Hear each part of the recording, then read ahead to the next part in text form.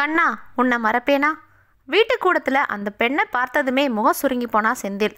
அவளோ இவனை கண்டு கொண்டதாகவே காட்டிக்கொள்ளாம குழந்தை முகிலனை தூக்கி போட்டு பிடித்து அவனது இரு கணங்களிலும் மாறி மாறி முத்தமிடுகிறாள். பச் பச் என்ற ஆசா, என் செல்லக்குட்டி. அவளது ஒவ்வொரு கொஞ்சலுக்கும் முகில கழுக்கழுக்கென சிரித்து கொண்டே இருந்தான். செந்தில் அவள் பக்கம் திரும்பாமலேயே நேராக சமையலறைக்கு போய் தன் தாய் மீனாட்சியிடம் எகிரினான். அம்மா, உனக்கு எத்தனை தடவை சொல்கிறது, நான் வேலை முடிஞ்சு வர்றப்ப அந்த பொண்ணு நம்ம வீட்டில் இருக்கக்கூடாதுன்னு. நல்லா இருக்குடா நீ சொல்கிறது. நாம் குடியிருக்கிறது அவங்களுக்கு சொந்தமான இடத்துல. அது சரி, அரிசி வந்து குழந்தைய பார்த்துக்கிட்டா எனக்கு அடுப்பு வேலையை கொஞ்சம் நிம்மதியாக பார்த்துக்க முடியுது. ஆச்சு 7 மணிக்கு முகிலனுக்கு சோறு ஊட்டணும். 8 மணிக்கு நீ தட்டை போட்டுட்டு உட்காந்துடுவ. நான் என்ன குமரியா? 70 முடிஞ்சு 4 ஆண்டு ஆச்சுடா. இன்னமும் சோறாக்கி பிள்ளைக்கு கூழ் காய்ச்சிட்டு கிடக்கேன். அவள் போய் சேர்ந்துட்டா மகராசி. மீனாட்சி எப்போதுமே இப்படி தான், எளிதில் பேச மாட்டா. பேச ஆரம்பித்தா ஓய மாட்டா. செந்தில் ஒருவித அவதியுடன் வெளியே வந்தான். அரசி முகிலனை முதுகில் ஏற்றி வைத்துக்கொண்டு யானை சவாரியில் மூழ்கி இருந்தா. இந்தா குழந்தைய கொஞ்சணும்னா அந்தாண்ட எடுத்துகிட்டு போய் கொஞ்சு. ஏன்னா இவனை கொஞ்சனா உங்களுக்கு ஏன் உடம்பு எரியுது? சுத்த பொறாம பிடிச்ச ஆளுப்பா. ஆமாம், எனக்கு ரொம்ப பொறாம. பெரிய ரதி பாரு நீ. உன் மொத்தத்துக்காகத்தான் நான் இங்கே ஏங்கிட்டு இருக்கேன். இந்தா ஆஃபீஸில் வேலை முதுகு ஒடிஞ்சு போச்சு. வீட்டுக்கு வந்தும் அக்கடான படுக்கலாம்னு பார்த்தா நீ நடுக்கூடத்தில் குழந்தைய வச்சுக்கிட்டு குரங்கு மாதிரி குத்திச்சிட்டு இருக்க. செந்தில் பொறிந்தான். அவள் கழுத்தை வெட்டினாள். ஐயோ, இந்த சிடுமூஞ்சிக்கும் வாழ்க்கைப்பட்டு எப்படி தான் உன்னையும் பெத்தாலோ உங்கள் அம்மா. அதான் பொட்டுன்னு கண்ண மூடிட்டா. நீ வாடா முகில், நம்ம வீட்டுக்கு போய் ஊஞ்சலாடுவோம். அவள் முகிலனை தூக்கி நனக்கென்று இடுப்பில் வைத்து கொண்டு நகர முகம் சிவந்து போயிட்டு செந்திலுக்கு. அது எப்படி? தானும் தன் மனைவியுமாய் வாழ்ந்த வாழ்க்கையை வழக்கு மாதிரி இருக்கும் பெண் விமர்சிப்பதாவது. ஒரே எட்டில் அரசி நீண்ட பின்னலை ஒன்றை கையால் கழட்டி பிடித்தான். ஐயோ, தலைமுடியை பீச்சிடுவாங்க போல இருக்கே. எங்கள் அம்மா பார்த்தாங்க பதறி போயிடுவாங்க. செவ்வாயும் வெள்ளியும் எனக்கு எண்ணெய் தேய்ச்சி விடுறது அவங்களா இல்லை நீங்களா? அட விடுங்க சொல்கிறேன். செந்தில் அவள் தலையில் ஓங்கி குட்டினான். பிசாசு, என்ன சொன்ன? என் பொண்டாட்டி என்கிட்ட என்ன பாடுபட்டாலோன்னு சொன்னேன். பூ மாதிரி வச்சிருந்தேன் தெரியுமா? பூலோகத்தில் என்ன போல ஆம்பளைக்கு கிடைக்கிறது ரொம்ப அதிசயம். அரசி அவன் ஏமாந்திருந்த தருணத்தில் பின்னலை விடுவித்து கொண்டு எட்டி போய் நின்று சிரித்தா. எதுவும் புரியாமல் முகிலனும் கைகொட்டி சிரித்தான். ஆஹா, அதான் உங்களை கட்டிக்க வீட்டு வாசலே பெரிய வரிசை நிற்கிது. செந்தில் சார், உங்களுக்கு ஒரு விஷயம் தெரியுமா? என்ன? நம்ம ஊர் மரக்கடை மாணிக்கம் இருக்காரே, அதான் சாயந்தரமாச்சுன்னா அப்பாவோட உட்காந்து சீட்டு கச்சேரியும் வெத்தலை பாக்குமா ரவுண்டு கட்டி அடிப்பாரே. அவருக்கு வயசு 55 இருக்குமா. அட 60 வச்சுக்கோங்க. பெண்டாட்டி சீக்கில் படுத்துக்கிட்டு இருந்தப்ப கூட ஒரு நாள் தவறாமல் சீட்டட வருவார். ஏன், பொண்டாட்டி செத்த 16ஆம் நாள் வந்து உட்கார்ந்துருந்தார். அவர் இப்போ ஒரு மாதமாக எங்கள் வீட்டு பக்கம் வரதே இல்லை தெரியுமா? ஏன்னு கேட்க மாட்டிங்களா? விடுங்க, நானே சொல்கிறேன். போன மாதம் 2ஆம் கல்யாணம் கட்டிட்டாரு. நேற்று கோவிலில் பார்த்தேன். புது பொண்ணு எப்படி இருக்கான்னு கேட்டேன். அசப்பில் பார்த்தா சிம்ரன் மாதிரி இருக்கான்னா அவர் சொன்னப்ப அவர் முகத்தை பார்த்துருக்கணும் நீங்கள். அடடா, என்ன ஒரு வெக்கம், என்ன சிரிப்பு. சேச்சே, சுத்த மானக்கெட்ட மனுஷனாக இருப்பார் போல். 2ஆம் தரம் கட்டிக்கிறது மானக்கெட்டத்தனமா? அவர் என்ன முதல் தரம் இருக்கிறப்பவே இன்னொருத்தரை கட்டிக்கிட்டாரா? அவள் செத்துட்டா, இவருக்கு ஒரு துணை வேண்டாமா? வெளிப்பார்வைக்கு ஏகபத்னி விரதனா வேஷம் போட்டுக்கிட்டு காசை கொடுத்து எங்கேயாவது போய் நோயை சம்பாதிக்கிறத விட நிரந்தரமாக ஒருத்திய 2ஆம் தரமாக கட்டிட்டு வர்றது எத்தனையோ வசதி இல்லையா? செந்திலுக்கு முகம் சிவந்தது. சமையல் அறையில் அம்மா இருக்காளே என்கிற நினைப்பு தான் அவன் கையை கட்டி போட்டது. ஏய், இந்த சாடமாட பேச்செல்லாம் வேண்டாம். இங்கே யார் காசு கொடுத்து போகிறாங்க? அவள் உதட்டி சுழித்தாள். அது யாருக்கு தெரியும்? போகிறவங்க ஊர் முழுக்க நோட்டீஸ் கொடுத்துட்டா போவாங்க. இந்தா பல்ல உடைச்சிருவேன். ஏனோ தெரியல, நான் என்ன உங்கள் பொண்டாட்டியா? யாரையோ சொன்னேன், உங்களுக்கே இத்தனை கோபம் வருது. நீங்கள் தான் சட்னிக்கு 1 ரூபாய்க்கு உடைக்கடலை வாங்கறதுக்கே 1000 யோசிக்கிறவராச்சே. இதுக்கு தான் பெருசாக செலவழிக்க போகிறீங்களாக்கும். அரசி இதற்கு மேல் அங்கே நிற்காமல் ஒரே ஓட்டமாக ஓடினான். அரசி சுற்றி சுற்றி வந்து ஏன் தன்னை உசுப்பேற்றி விடுகிறாள் என்பது அவனுக்கு புரியாமல் இருந்தது. அவனது இந்த 29 வயசுக்குள் மறுமணத்துக்குள் தூண்டில் போடும் விதமாக எத்தனையோ பெண்ணை பெற்ற தகப்பன்களும் ஏன் பெண்களோட கூட அவனுக்கு இது போல வலைவேசி இருக்காங்க. இப்போது கூட அவன் வேலை செய்யும் வங்கியில் தலைமை குமாஸ்தா ராமலிங்கம், கம்ப்யூட்டர் கனகலட்சுமியும் தினமும் ஒரு தரமாவது இது பற்றி பேசி வந்தாங்க. ராமலிங்கத்துக்கு 3 பெண்கள். அதில் ஒருத்திக்காவது செந்தில் பொருந்தி வரமாட்டான் என்கிற ஆசை. கனகலட்சுமிக்கு செந்திலிடம் ஒரு மயக்கம். அவனது மிடுக்கும் நல்ல மனசுக்கும் எல்லாவற்றிற்கும் மேலாக அவனது ஆஃபீஸர் பதவிக்கும் தன்னையே இழக்க காத்திருக்கா. குழந்தை முகிலனை கூட தான் பெற்ற பிள்ளையை வளர்க்க அவள் தயார். ஆனால் அவன்தான் தயாராக இல்லை. இந்த வைகாசி வந்தால் அவனுக்கு 29 முடிந்து 30 பிறக்க போகுது. அவன் மனைவி விமலா இருந்திருந்தால் அமர்க்கலப்படுத்தி இருப்பா. திருமணமான போது அவனுக்கு 25 வயசு. விமலாவுக்கு 18 தான். சரியா ஒரே ஆண்டில் முகிலன் பிறந்தான். சென்னையில் ஓரளவுக்கு வசதியான மருத்துவமனையில் தான் பிரசவம். என்ன கவனக்குறைவு எதில் அலட்சியமோ இருந்தார்களோ அவளுக்கு ஜனி வந்து இறந்து போயிட்டான்.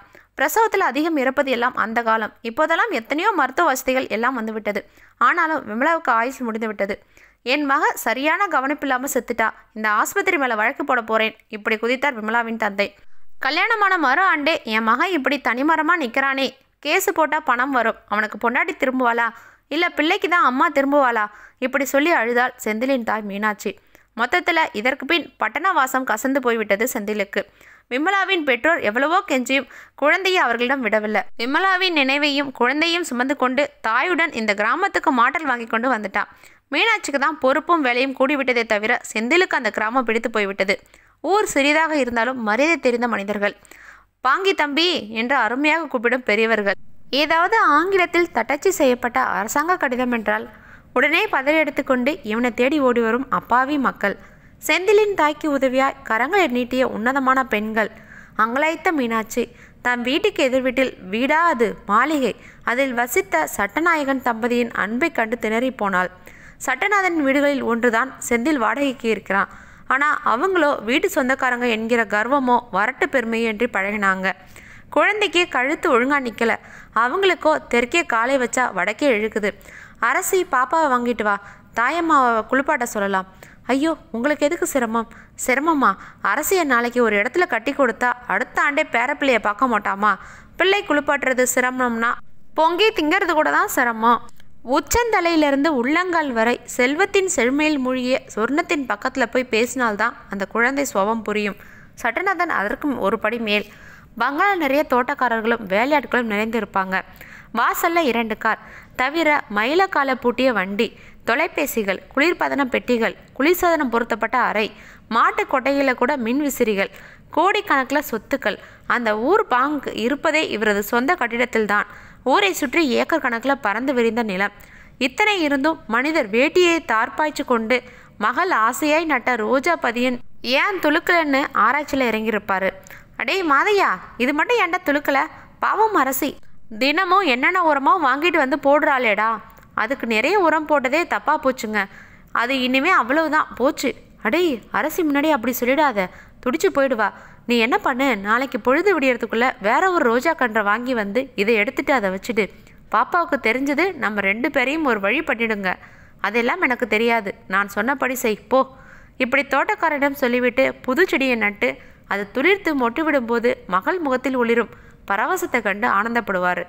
அதை கேட்டார் போல அவள் போடும் கேள்வி கொக்கைகளுக்கு பதில் சொல்ல பாடாப்படுவதும் அழகுதான். அப்பா, மஞ்சள் ரோஜா செடி தானே வச்சிருந்தேன், அது இப்போ மொட்டு விட்டுருக்கு. ஆனால் என்னம்மா, அந்த செடி மொட்டு விட்டுருக்கே, உன் கைப்பட்ட அதிர்ஷ்டந்தான்.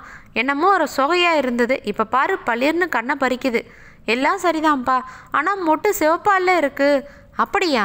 செடியை விற்றவன் ஏமாத்திருப்பான். அப்பா, அந்த செடி என் தோழி விட்டு மஞ்சள் ரோஜா செடியிலிருந்து பதியன் போட்டது. எப்படி சிவப்பு பூக்கும்? கண்ணம்மா, ஒவ்வொரு மண்வாகு கைராசி எல்லாம் இருக்குதில்ல. ஒருவேளை உன் தோழி வீட்டு மஞ்சள் ரோஜாவோட அம்மா பாட்டி இப்படிப்பட்ட வம்சத்தில் சிவப்பு ரோஜா பூக்கிற மஞ்சள் ரோஜா செடி. அபத்தமாக உளர்றேனா? இதோ பாரு, நானும் கருப்பு, உங்கள் அம்மாவும் மாநிறந்தான். ஆனால் நீ மட்டும் எப்படி சந்தன மரத்தில் எழுச்சி செஞ்சாப்புல பிறந்திருக்க? எங்கள் அம்மாவோட பாட்டி உன்ன மாதிரி தான் இருப்பாங்களாம். ஏன் அத்தை? அதான் உங்கள் தங்கை கூட என்ன மாதிரி தானே இருப்பாங்களாம், அம்மா சொல்லியிருக்கு. நல்ல நேரத்தில் அந்த மூதேவி நினைப்பு எதுக்கு? ஏன்பா அத்தையை எப்பவும் திட்டுறீங்க? பாவம், அவங்க உயிரோட கூட இல்லை. இந்த அண்ணன் சொல்கிறத கேட்டிருந்தா இப்படி அல்பாயுசில் போயிருக்க மாட்டா. காதல் பண்ணினா, எங்கள் பேச்சை கேட்காம கல்யாணம் பண்ணிக்கிட்டா. கட்டையில் போனா. நீ அதை விடு. ஒரு மஞ்சள் ரோஜா செடி சிவப்பு ரோஜா மட்டும் விட்டுருக்கே, உடனே பத்திரிக்காரங்களுக்கெல்லாம் சொல்ல வேண்டாமா? போங்கப்பா, எப்போ கிண்டல் தான் உங்களுக்கு. சரி சைக்கிளுக்கு காற்று இறங்கி போச்சு சொன்னியே, கொண்டா அடித்து தரேன். அவர் அடுத்தாற் போல சைக்கிளுக்கு காற்றடிக்கும் வேலையில் இறங்க வேலைக்காரர்கள் பதறிக்கொண்டு ஓடி வருவாங்க. ஐயா, இங்கே கொடுங்க, நாங்கள் காத்தடிச்சு தரோம். சட்டநாதன் அவர்களை சாடை காட்டி விரட்டி விடுவார். மகள் சைக்கிளிடம் பறந்த பின்பு சொல்லுவார், உங்களுக்கெல்லாம் நான் எஜமானா இருந்தாலும் என் மகளுக்கு நான் அப்பா தான். பிள்ளையின் சைக்கிளுக்கு காத்தடிக்கிறது ஒரு பெரிய வேலையா? இப்பேற்பட்ட சட்டநாதனுக்கு சொந்தமான வீட்டில், அதுவும் அவர் பங்களாவுக்கு நேதரில் வீட்டில் குடிவந்த செந்திலுக்கு பலவித வசதிகள். குழந்தை அழுதால் 15 வயது அரசி ஓடி வந்து தூக்கி சென்று விடுவார்.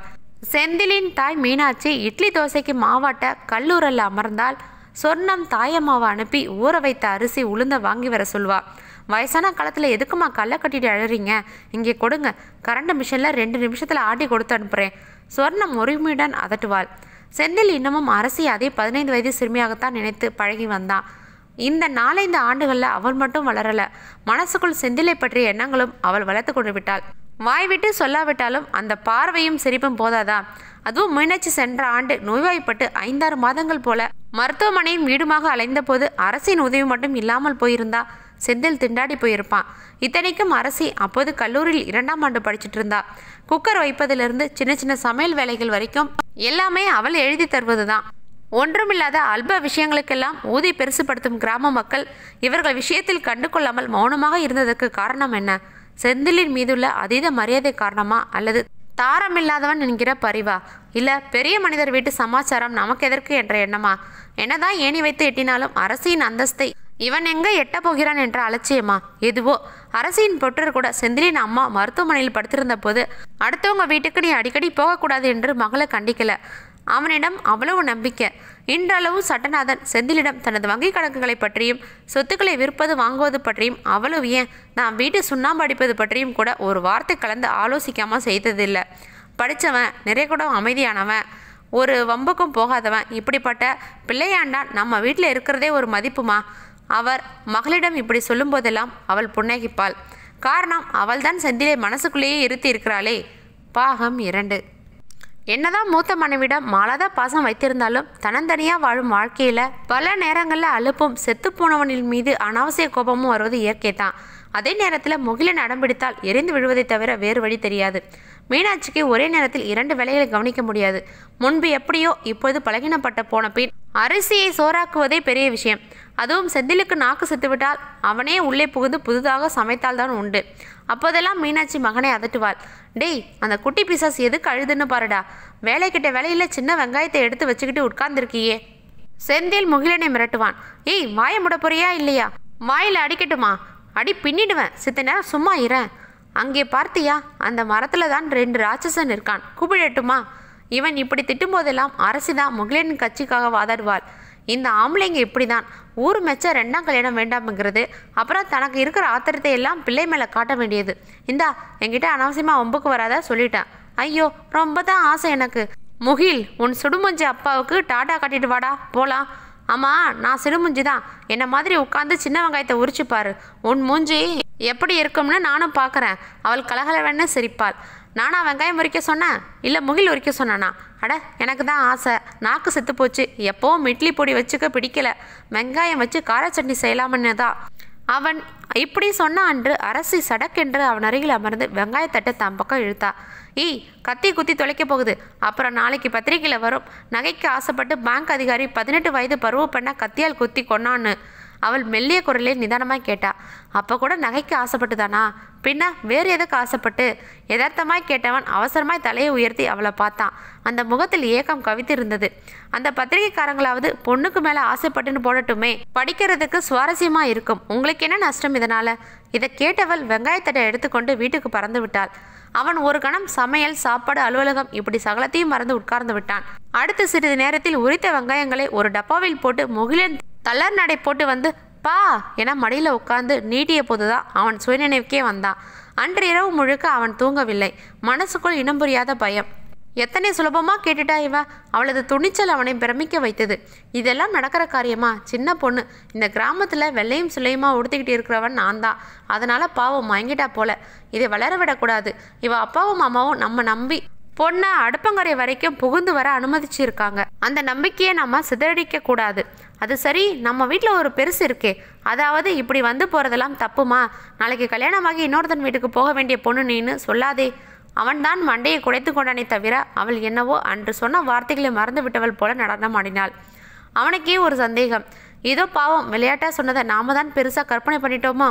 நல்ல வேளை அவளை அழைச்சி எதுவும் சொல்லலையே. இது எல்லாம் நடந்து 1 ஆண்டுக்கு முன்பு. அப்புறம் 1000 பேச்சு, சிரிப்பு, சீண்டல். அவள் எப்போதும் போலதான் இருந்தா. அவன் பார்க்காத நேரத்தில் பார்ப்பது, அப்படியே அவன் பார்வையை சந்திக்க நேர்ந்தாலும் கழுத்தை சாய்த்து பழிப்பை காட்டிவிட்டு ஓடுவது, அவன் அலுவலகத்துக்கு எடுத்து செல்லும் சாப்பாட்டு டப்பாவில் அவனுக்கு தெரியாமல் தான் வீட்டு சமையலை வைப்பது, அவன் வீட்டு வாசலில் கோலம் போடுவது, விளக்கேற்றுவது, நடுநடுவே முகிலனை மையமாக வைத்துக்கொண்டு பூடாகமாக ஏதாவது பேசுவது. ஏதோ எனக்கு கல்யாணமாகிற வரைக்கும் இத்தனையும் கவனிக்கிறேன். நாளைக்கு நான் வேற ஒரு வீட்டுக்கு போயாச்சுன்னா இதையெல்லாம் யார் கவனிப்பாங்கன்னு கேளு முகில். இந்த வாயாடியை கட்டிக்க எவன் வரப்போறான்னு நீயும் கேளுடா முகிலா. அட பூனை கண்ணை மூடிட்டா புலகமே அஸ்தமிச்சு போயிடாதுன்னு சொல்லுடா உங்கள் அப்பா கிட்ட. மாமனார் வீட்டோட உட்காந்து தின்னே அழிக்கிறவன் எவனாவது வந்தால்தான் உண்டு. இந்த சண்டை ஓய்வு ஒளிச்சல் இல்லாமல் நீண்டு கொண்டே போகும்போது மீனாட்சி தான் அடுக்கணையில் இருந்தபடியே குரல் கொடுப்பா. அடே அந்த குழந்தை பொண்ணுக்கிட்ட என்னடா வாய் ஓழையாத சண்டை, உன்னை விட அவள் 10 வயசு சின்னவ, நினைவிருக்கட்டும். குறும்பும் கிண்டலும் நக்கலும் நகைச்சுவையுமாய் அது நேரம் வரையிலும் தொடர்ந்த பேச்சு குருத்து வாழையில் அரிவாள் வெட்டு விழுந்தது போல அப்படியே நிற்கும். அரசி அவனை சங்கடத்துடன் பார்த்துவிட்டு நகர்வாள். செந்திலுக்கும் என்னவோ போலதான் இருக்கும். தான் அம்மாவை எந்த விதத்தில் சேர்த்து கொள்வது என்றே புரியாமல் திகைப்பான் அவன். உற்சாகம் ஊற்றாக பெருகும்போது அம்மா எதற்காக இந்த வயசை ஞாபகப்படுத்துகிறாள்? உனக்கும் அவளுக்கும் 10 வயது வித்தியாசம் இருக்கு. சட்டுநாதன் தன் மகளுக்கு 5-6 வயது வித்தியாசத்தில் பணக்காரனா பார்த்து முடித்து வைப்பார். நீ ரொம்ப தான் கோட்டை கட்டாத என்கிறாளோ? அரசியின் பேச்சிலும் சிரிப்பிலும் பொதிந்திருக்கும் காதல் அம்மாவின் கண்ணில் படாமல் தான் இருக்குமா? ஏற்கனவே ஒரு முறை முகிலன் 3வது பிறந்த நாளன்று மனசு வந்து செந்தில் தனது வங்கி நண்பர்களை வீட்டுக்கு அழைத்திருந்த போது அம்மாவுக்கும் அவனுக்கும் இடையில் நடந்த பேச்சுவார்த்தை இன்னும் மறக்கல. சின்ன ஊர், அந்த வங்கியில் வேலை செய்பவர்களே மொத்தம் 10-12 பேர் தான். அழைத்தவுடன் முதல்ல வந்தது கனகலட்சுமி தான். அதுக்கு பின் தான் ஒவ்வொருத்தராக வந்தாங்க. முகிலனை எத்தனையோ கொஞ்சியும் கூட அவன் அரசின் இடுப்பை விட்டு இறங்கவே மறுத்துட்டான். அவன் யார்கிட்டையும் போக மாட்டான். எங்கள் அம்மாவும் நானும் தான் மாறி மாறி தூக்கி வச்சுப்போம். இப்போ நீங்கள் வற்புத்தினா எல்லாரும் வர்ற நேரத்தில் பெருசாக அழுதுடுவான். அரசின் வார்த்தைகள் கனகலட்சுமியை சோர்ந்து போக வைக்க மெதுவாக சமையலறை பக்கம் நகர்ந்தா. அங்கே ஏற்கனவே அரசியின் தாய் சொர்ணமும் தாயம்மாவுமாய் பஜ்ஜி கேசரி பிரியாணி என்று சமையலறையை கமகமக்க செய்து கொண்டிருந்தாங்க. மீனாட்சி மழையில் நினைந்த பூனை போல ஒரு மூலையில் உட்கார்ந்து பஜ்ஜிக்கு வாழைக்காயை சீவி கொண்டிருந்தா.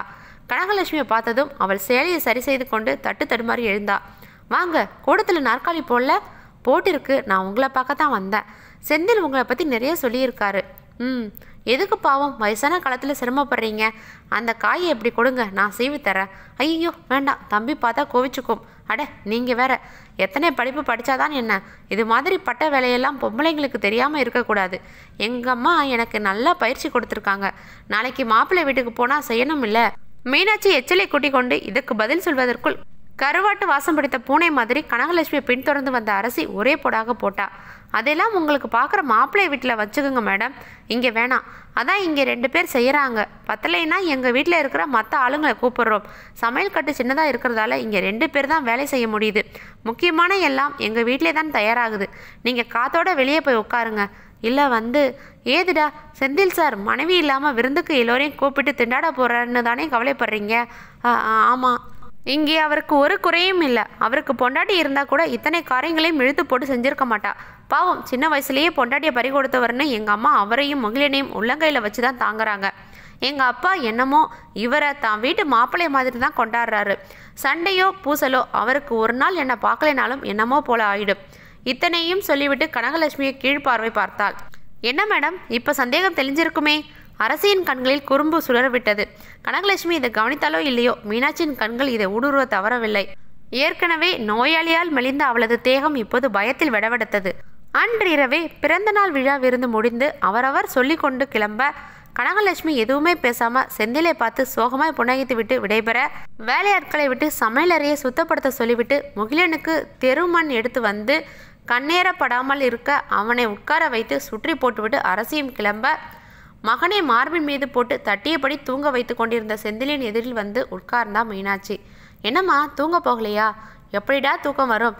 ஏற்கனவே பாதி ராத்திரி வரைக்கும் தூக்கம் வராமல் பாயை பிராண்டிட்டு கிடப்பேன். இப்போ அதுவும் போச்சு. ஏன்னா கேட்குற? உங்கள் ஆஃபீஸ்லேருந்து வந்திருக்காளே உசரமா சிவப்பா, ஆந்திரக்காரி பொண்ணு. ஆமாம், கனகலட்சுமி. அவளை இன்னைக்கு அரசி ஒரு விரட்டி இருக்கா பாரு. உன் பொண்டாட்டி கூட எப்படியெல்லாம் பேசியிருக்க மாட்டா. செந்தில் அதிர்ந்தான். ஆனாலும் தன் திகைப்பை வெளிக்காட்டி கொள்ளாமல் தாயை பார்த்தான். கிழவி குரலை நடுக்கம் மேலிட நடந்ததை சொன்னான். இதோ பாருடா, உனக்கும் அரசிக்கும் நடுவில் எதுனாச்சும் இருக்கா? சிச்சி, என்ன நீ உளறலடா. இன்னைக்கு அவள் பேசினதை நீ கேட்டிருக்கணுமே. என்னமோ உன்னை தன் முந்தானையில் முடிச்சு வச்சுக்கிற மாதிரி தான் பேசினா. அவள் குழந்தம்மா. நீ ஏன் இதெல்லாம் நினச்சிக்கிட்டு கவலைப்படாத. அப்போ அந்த ஆந்திரா பொண்ணு கனகலட்சுமியா விஜயலட்சுமியா? அவளை கட்டிக்கடா. என்ன நீ மூளை கலங்கி போச்சா? அவள் எங்கள் பேங்க்கில் குமாஸ்துவா வேலை செய்கிறா. இருக்கட்டுமே, நீ கட்டிக்கிறேன்னு சொன்னால் அவள் சம்மதிப்பான்னு தான் தோணுது. அதெல்லாம் ஒரு பார்வையிலேயே எதிராளியோட மனசை எடை போட்டுருவேன் நான். அரசி அவளை வார்த்தையாலே புரட்டி எடுத்தப்ப அவள் முகம் எப்படி வாடி போச்சு தெரியுமா? பொண்ணு பார்க்க நல்லாவும் இருக்கா. வயசு, உசரம், நிறம் எல்லாம் பொருந்தி இருக்கு. அது என்னவோ செந்திலுக்கு அதற்கு மேல் அந்த பேச்சை வளர்ப்பதில் விருப்பம் இல்லை. தூங்குவது போல பாசாங்கு செய்தான். மனசு மட்டும் கருவியது. இருக்கட்டும், நாளைக்கு முகிலினை தூக்கிட்டு போக, இல்லைனா பாடத்தில் சந்தேகம் கேட்க இப்படி எதையாவது சாக்கு வச்சுட்டு வருவா இல்லை. அப்பா அவளை கவனிச்சுக்கிறேன். ஆனால் மறுநாள் காலையில் அவளை கண்ணிலேயே காணோம். சொல்லி வைத்தார் போல அவன் அலுவலகத்துக்கு கிளம்பிய போது வந்து அவனது வயிற்றச்சலை கொட்டி கொண்டா. ஆமாம், பேங்க்லேயே அந்த நெட்டை கொக்கு எப்படி சமாளிக்கிறீங்க? நேத்தி அவ உங்களை பார்த்து விட்ட ஜொல்லிலேயே கூடம் தாழ்வாரம்லாம் நனைஞ்சு போச்சு. ராத்திரி நானும் தாயம்மாவும் சேர்ந்து கழுவி விட்டதுலேயே தாயம்மாவுக்கு இடுப்பு பிடிச்சிக்கிச்சு. என்கிட்ட செம்மத்தியாக வாங்க போகிற நீ. அவன் கையே ஓங்க அவள் கலகலவென்று சிரித்தபடி பறந்து விட்டாள். இப்போதும் கூட வேண்டுமென்றே வம்புக்காகவே கடகலட்சுமியின் பெயரை அரசு இழுப்பதுண்டு. சில நேரங்களில் நேரடியாகவும் தாக்குவா.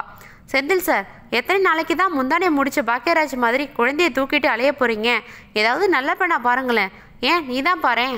பார்த்துக்கிட்டே தானே இருக்கேன். என் கூட படிக்கிற பொண்ணுங்களில் அக்காங்களை எல்லாம் கூட ஒரு ரவுண்டு கேட்டு பார்த்துட்டேன். 2ஆம் தரம்னா ஓடுறாங்க. அவளது இதழில் நம்மட்டு சிரிப்பு வழியும். என்றாவது இவர்கள் தீவிரமாக பேசுவதும் உண்டு. என்ன அரசி, படிப்பு முடிய போகுது, மேலே படிக்க போறியா? இல்லை, நான் போதும்ங்கிறேன். அப்பா தான் என்னை மேலே படிக்க வைக்கிறாரு. நடுவில் அம்மா எப்படியாவது இந்த ஆண்டுக்குள்ளே கல்யாணத்தை பண்ணி வச்சிடணும்னு ஒத்த கல்ல நிற்கிறா. நிறைய பெரிய இடங்களில் இருந்தெல்லாம் பொண்ணு கேட்டு வர்றது போல இருக்குது. இன்னும் ஒருத்தரும் பொண்ணு பார்க்குற அளவில் கூட வரலை. ஒன்று சரியாக இருந்தால் இன்னொரு உதைக்குது. ஏன், பெரிய இடத்து பையன்களுக்கு படிப்பே இல்லை. படித்த பையன்களுக்கு நான் படித்த படிப்பை தவிர உலக அனுபவமே இல்லை. உன்னோட எதிர்பார்ப்பு என்ன? ஏன், எனக்கு நீங்கள் மாப்பிள்ளை பார்க்க போகிறீங்களா? எனக்கு பணம் வேண்டாம், ஆனால் புருஷன் நல்ல உத்தியோகத்தில் இருக்கணும். மன்மதனா இல்லாவிட்டாலும் பார்க்க லட்சணமாக இருக்கணும். 10-12 வயசு வித்தியாசம் இருந்தால் கூட தேவலை. அப்போ தான் பண்டாட்டியும் ஒரு குழந்தை மாதிரி நடத்துவான். நல்லா சிரித்து பேசணும். மற்ற பொம்பளைங்கிட்ட வழியக்கூடாது. சிக்கனமாக 2 வார்த்தை பேசிட்டு நகர்ந்துடணும். தண்ணி சிகரெட் பழக்கமெல்லாம் கூடாது. வெளி வட்டாரத்தில் அவருக்கு நல்ல பேரு மரியாதை எல்லாம் இருக்கணும். 2ஆம் தரமாக கேட்டு வந்தாலும் சரிதான். அரசி, அட என்ன சொல்லிட்டேன்னு இப்படி பதறீங்க?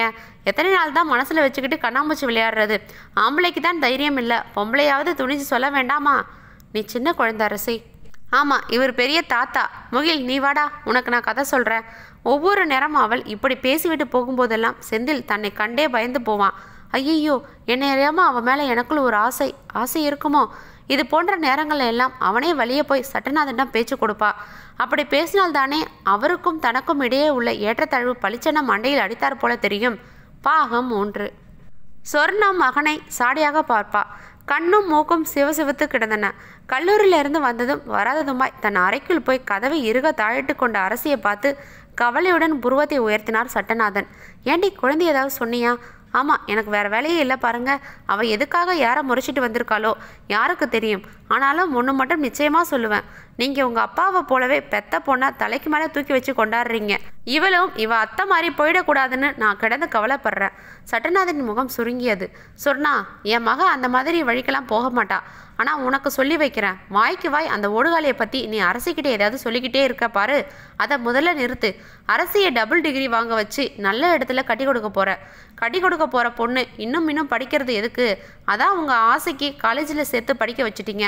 பொண்ணு வளர்ச்சியும் பீர்க்கங்காய் வளர்ச்சியும் கண்ணை மூடி திறக்கிறதுக்குள்ளே எங்கேயோ போயிடும். முதல்ல கல்யாணத்தை முடிங்க. அப்புறமா மாப்பிள்ளை விருப்பப்பட்டால் மேலே படிக்கட்டும், இல்லை பிள்ளையை பெற்றுக்கட்டும். அவர் பேசலை. சொர்ணத்துக்கு கணவரின் நிதானம் எரிச்சலை தான் தந்தது. இது போலத்தான் அவள் மாமனார் சட்டநாதனின் தந்தை தன் ஒரே மகளை வீட்டோட வைத்து பாட்டு சொல்லி கொடுத்து நாட்டியம் சொல்லி கொடுத்து அருமையாக வளர்த்தாரு. ஆசைக்கு ஒரு பெண், ஆஸ்திக்கு ஒரு பையன் என்றாலும் பெண் தான் உசத்தி.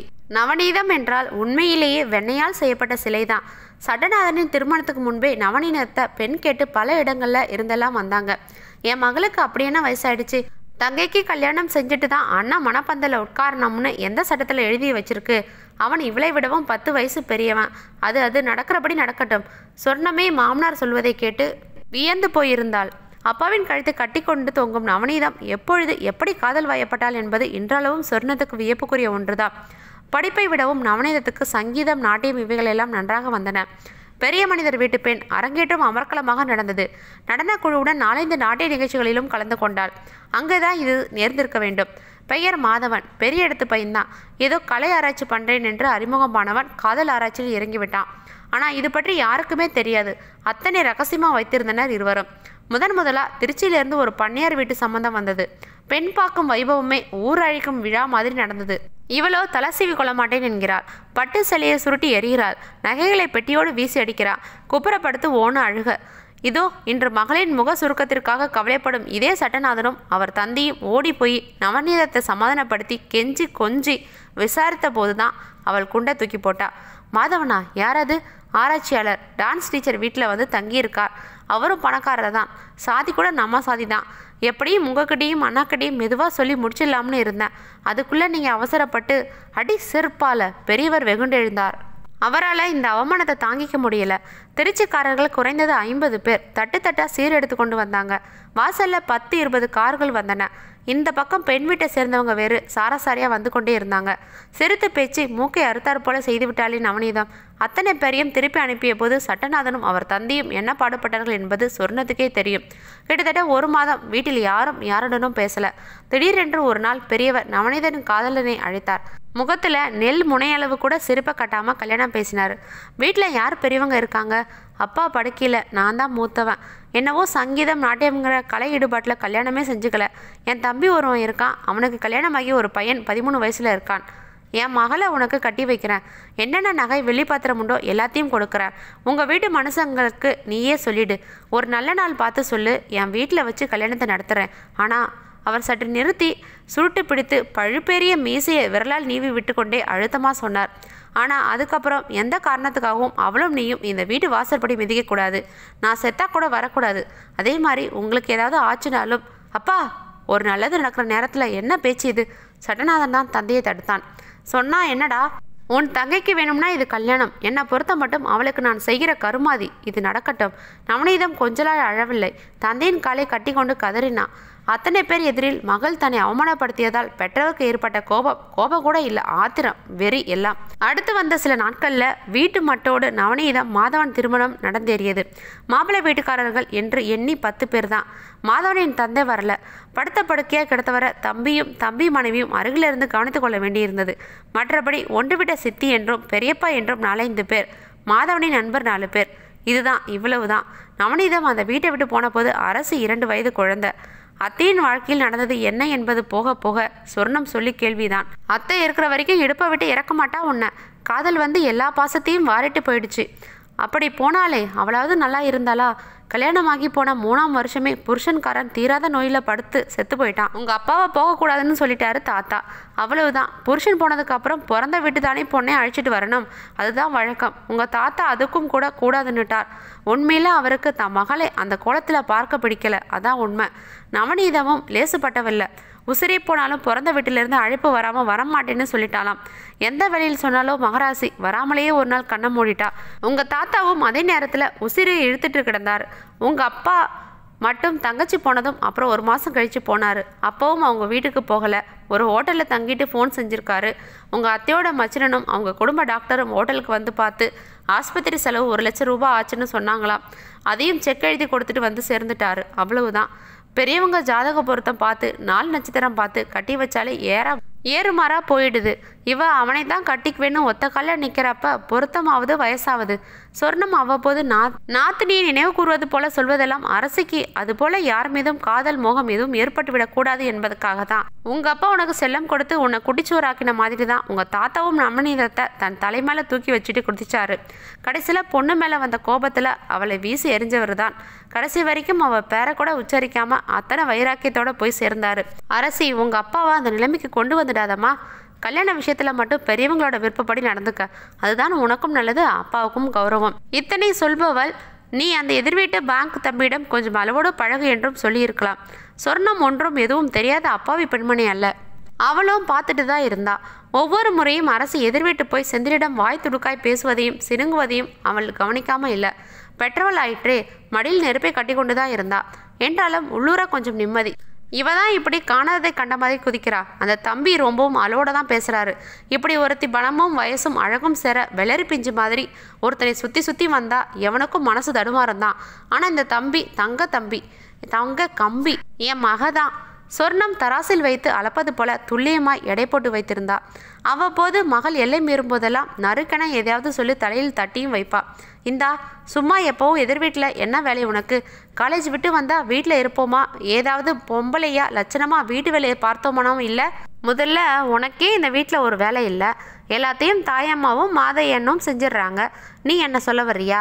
நான் எதிர் வீட்டுக்கு போகிறதே வேலையை கற்றுக்கத்தான். பூண்டு போட்டு ஒரு புளிக்குழம்பு வச்சேன் பாரு, முகிலனோட பாட்டி என் கையை பிடிச்சு முத்தம் கொடுத்தாங்க. அதே புளிக்குழம்பை இங்கே செய்யேன், நானும் தான் கையை பிடிச்சி முத்தம் கொடுப்பேன். ஐயா, கிழவிங்க முத்தம் கொடுக்கறதுக்காகவா நான் உசத்தி சோப்பு போட்டு தேய்ச்சி தேய்ச்சி குளிக்கிறேன்? வேறு யார் கொடுக்கணும்? போமா, என் வாயை பிடுங்கிறதே உன் வேலையாக போச்சு. முகத்தை ஒரு வெட்டு வெட்டி நீண்ட பின்னலை சாட்டையாக சுழல விட்டு முறுக்கென்று போகும் மகளை கவலையுடன் பார்ப்பான் அந்த தாய். விவகாரம் பெருசாகிறதுக்கு முன்னாலேயே ஒரு மூக்கடாங்கயிறை போட்டாகணும். அவள் தவிப்பாள். கணவரிடம் தம் மனசில் உள்ளதை விட்டு காட்டவும் முடியலை. இதை சொல்ல போய் சட்டநாதன் பாட்டுக்கு தாட்பூட் என்று குதித்து எதிர்வீட்டு பையனிடம் போய் கத்தி மகளுடன் பேச்சுவார்த்தையே முறித்து கொண்டு விட்டால் என்ன செய்வது? தகப்பனின் ரத்தம் தானே மகனுக்கும். தன் மகளுக்கும் அவள் தகப்பனுக்கும் இடையில் சின்னதாய் பிளவு ஏற்பட்டாலும் சொர்ணத்தால் தாங்க முடியாது. அதனாலேயே சட்டநாதனை போட்டு மூட்டை பூச்சி போல பிடுங்கி எடுத்தா. அடடா, கல்யாணம் கல்யாணம், இப்போ என்னடி வயசு அவளுக்கு? 19, இன்னும் முடியலை. அவளை புருஷன் வீட்டுக்கு அனுப்பிட்டு மொத்த பங்களாவிலேயும் ஏகபோகமாக இருக்கணுமா உனக்கு? இப்படி கத்தி பார்த்தார். சொர்ணம், நீ சொல்கிறேங்கிறதுக்காக கழுநீர் பானையில் கையை விட்ட மாதிரி எதையாவது செஞ்சு கோளாறாகிடக்கூடாது. நமக்கு இருக்கிறது ஒரே பொண்ணு. நாளைக்கு அது கண்ணை கசக்கிட்டு வந்து நின்னா நீயும் நானும் நிம்மதியாக இருக்க முடியுமா? இப்படி கெஞ்சி பார்த்தார். ஆமாம், கல்யாணம் பண்ணலாம்னு குதிக்கிறியே, அவள் டிகிரி பாஸ் பண்ணியிருக்கா. நம்ம சொந்த பந்தங்கள்லேயே எவனும் 8ஆம் வகுப்பு கூட தாண்டலை. ஒவ்வொருத்தனும் எண்ணெய் செக்கு மாதிரி இருக்கான். என் மக ரோஜாப்பூ மாதிரி இருக்கா. அடியே, கொஞ்சம் பொருடி. இப்படியும் மிரட்டி பார்த்தார். சொர்ணம் தான் பிடித்த பிடியே விடலை. எத்தனை தான் சட்டநாதன் கரடியாக கத்தினாலும் கடைசியில் சொர்ணத்தின் வார்த்தைகள் தான் இருக்கும். அது என்னவோ தெரியாது, பள்ளிக்கூட வாத்தியார் பெருமாள் சாமி வர சொல்லியிருக்கேன். இன்னைக்கு நாள் நல்லா இருக்கு. அரசியோட ஜாதகத்தை எடுத்து அவர்கிட்ட கொடுங்க. எப்போ கல்யாணம் கூடி வரும்னு ஒரு உத்தேசமாக சொல்லுங்க. அப்படியே நம்ம குடும்பத்துக்கு ஏற்ற மாதிரி படித்த பெரிய இடமா பார்த்து அவரையே சொல்லுங்க. வாத்தியார் 4 இடம் போகிறாரு வராரு. அவர்கிட்ட படித்த பசங்க எல்லாம் அமெரிக்கா வரைக்கும் போய் சம்பாதிக்கிறாங்க. பள்ளிக்கூட வேலையை தவிர தரகு வேலையும் பார்க்கறதானாலும் ஒவ்வொரு தரகரை போல அநியாயத்துக்கு கலந்து விடுறவர் இல்லை. வாத்தியாருக்கு சொல்லியே விட்டுட்டியா? ஆமாம். என்னன்னு சொல்லி அனுப்பிச்ச? இது மாதிரி பண்ணை வீட்டு பொண்ணு அரசியோட கல்யாண விஷயமா பேசணும். அந்த வீட்டு அம்மா உங்களை வர சொல்லி அனுப்பிச்சாங்கன்னு சொல்ல சொன்னேன்.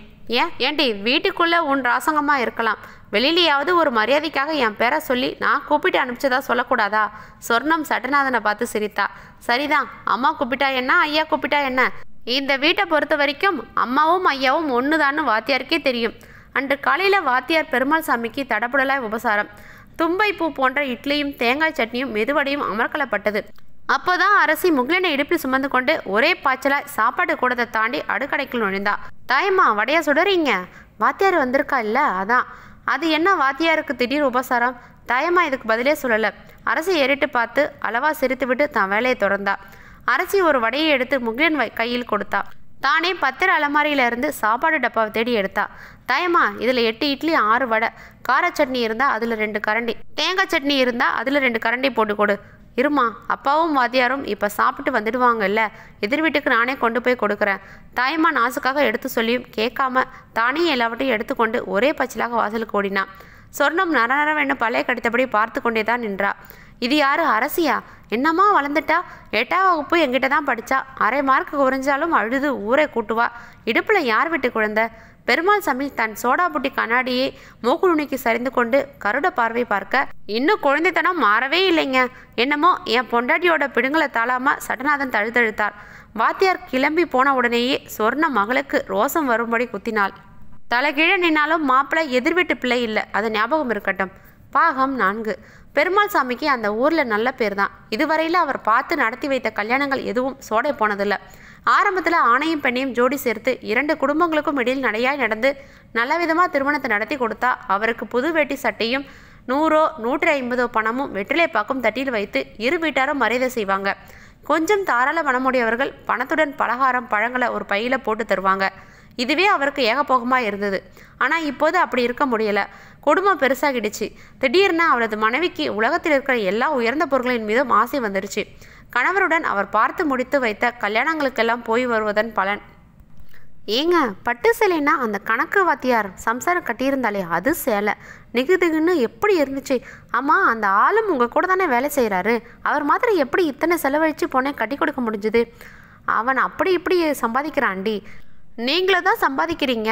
ஒவ்வொரு கல்யாணமும் நல்ல விதமாக முடியறதுக்காக வாயில் நுரைத்தல ஓடுறீங்க. கடைசியில் 100 ரூபாயும் தாம்பளை பையன் தான் மிச்சம். இதுக்கு மேலே இதில் எதையும் எதிர்பார்க்க முடியாதுடி. ஏன் முடியாது? பெரிய இடமா பிடிங்க. சும்மா ஜாதகத்தை கிண்டிக்கிட்டு இருக்காதீங்க. பொண்ணுக்கோ பையனுக்கோ ஏதாவது ஊனம் ஒச்சம் இருந்து கல்யாணமே நடக்காதுன்னு முடிஞ்சு போனால் கேஸை எடுத்து முடிச்சு காட்டுங்க. நிறைய பணம் பேசுங்க. அதெல்லாம் தப்பு. அப்போ இப்படியே ஆயுசு முழுக்க இருக்க போகிறீங்களா? சர்க்கரை நோய் வேற வந்தாச்சு. கல்யாணத்தில் கொடுக்கல லட்டு அதிர்ஷ்டத்தை கூட திங்க முடியல. நாளைக்கு கேட்க நாதி இல்லாமல் கட்டிலில் கிடந்தா யார் வைத்தியம் பார்க்குறது? அட போனா போயிட்டு போகிற பிள்ளையா குட்டியா? அது சரி, உங்களுக்கு என்ன போய் சேர்ந்துடுவீங்க. நானில்ல சந்தியில் நிற்கணும்.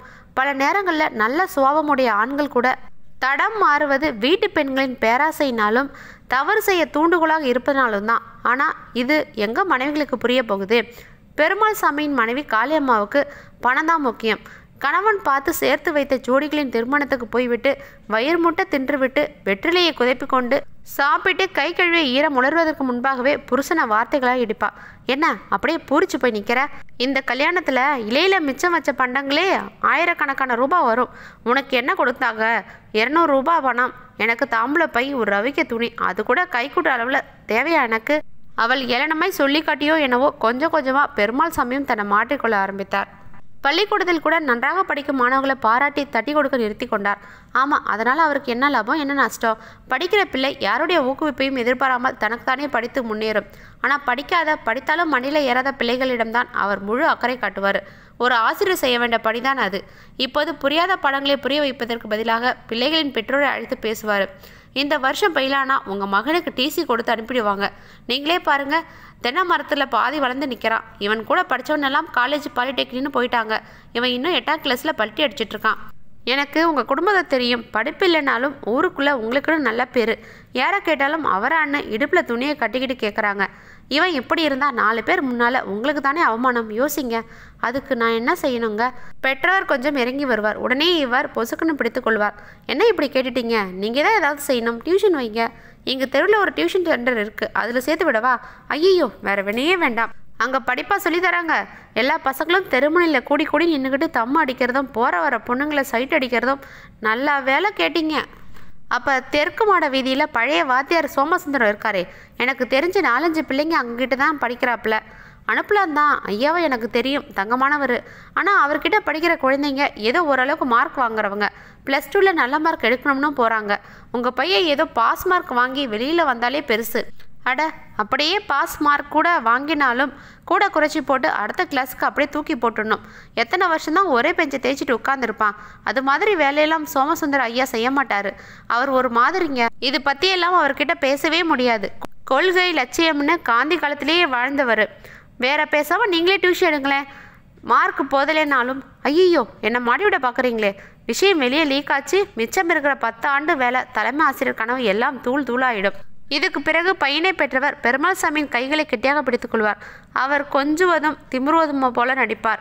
விடுங்க, விடுங்க சார், நீங்கள் அப்படி சொல்லக்கூடாது. என் மகனோட எதிர்காலமே உங்கள் கையில் தான் இருக்குது. பையன் மட்டும் பாஸ் பண்ணிட்டோம். நீங்கள் கேட்குற தொகையை கொடுத்துட்றேன். பணமா சார் பெருசு? உங்கள் பையன்னு 4 பேர் இதே மாதிரி தோளில் கிடக்கிற துண்டை இடுப்பில் கட்டிக்கிட்டு மரியாதை செலுத்த வேண்டாமா? எனக்கு அதுதான் வேணும். சரி, பையனை டியூஷனுக்கு ஒழுங்காக அனுப்பி வைங்க. நானும் 4-5 பிள்ளைங்களுக்கு வீட்டு பாடம் சொல்லி தான் தரேன். அவங்களுக்கெல்லாம் உங்கள் பையனை நான் பாஸ் ஆக்கிறதுக்காக ஒத்துக்கிட்ட விஷயம் தெரிய வேணாம். தெரிஞ்சால் என் பேர் நாரிடம். ஐயோ சொல்வேணா? சரி, டியூஷன் ஃபீஸ் அதெல்லாம் ஆண்டு கடைசியில் மொத்தமாக வாங்கிக்கிறேன். நீங்கள் எங்கே போயிட போகிறீங்க? இல்லை, நான் தான் எங்கே போயிட போகிறேன். சரி, பையன் வரப்போ வெறுங்கையாக வர வேண்டாம். 10-20 கிலோ அரிசி. உங்கள் தோட்டத்தில் கத்திரி வெண்டையும் பிஞ்சு பிஞ்சாக காய்க்குமாமே. தேங்காய் கூட காய்க்கும் இல்லை. போக வர பார்த்துருக்கேன். ஆஹா, அதெல்லாம் ஒரு பெரிய சமாச்சாரமா? தேவையானதை கூச்சப்படாமல் கேளுங்க. பையன் மட்டும் பாஸ் பண்ணட்டும். நான் சொன்ன மாதிரி மாற மாட்டேன். அது தெரியாதா?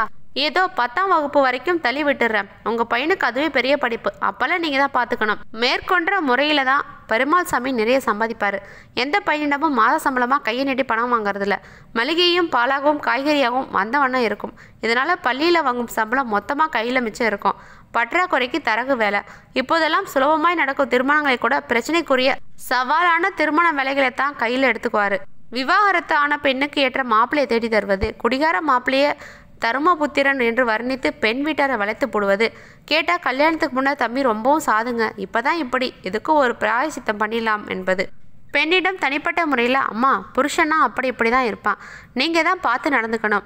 நலாயினி, சீதாதேவி, ராவணன், சம்சாரம், மண்டோதரி இவங்க எல்லாம் பொறுமையாக புருஷனை விட்டு கொடுக்காம இருந்ததால தான் இன்றைக்கும் பேசப்படுறாங்க.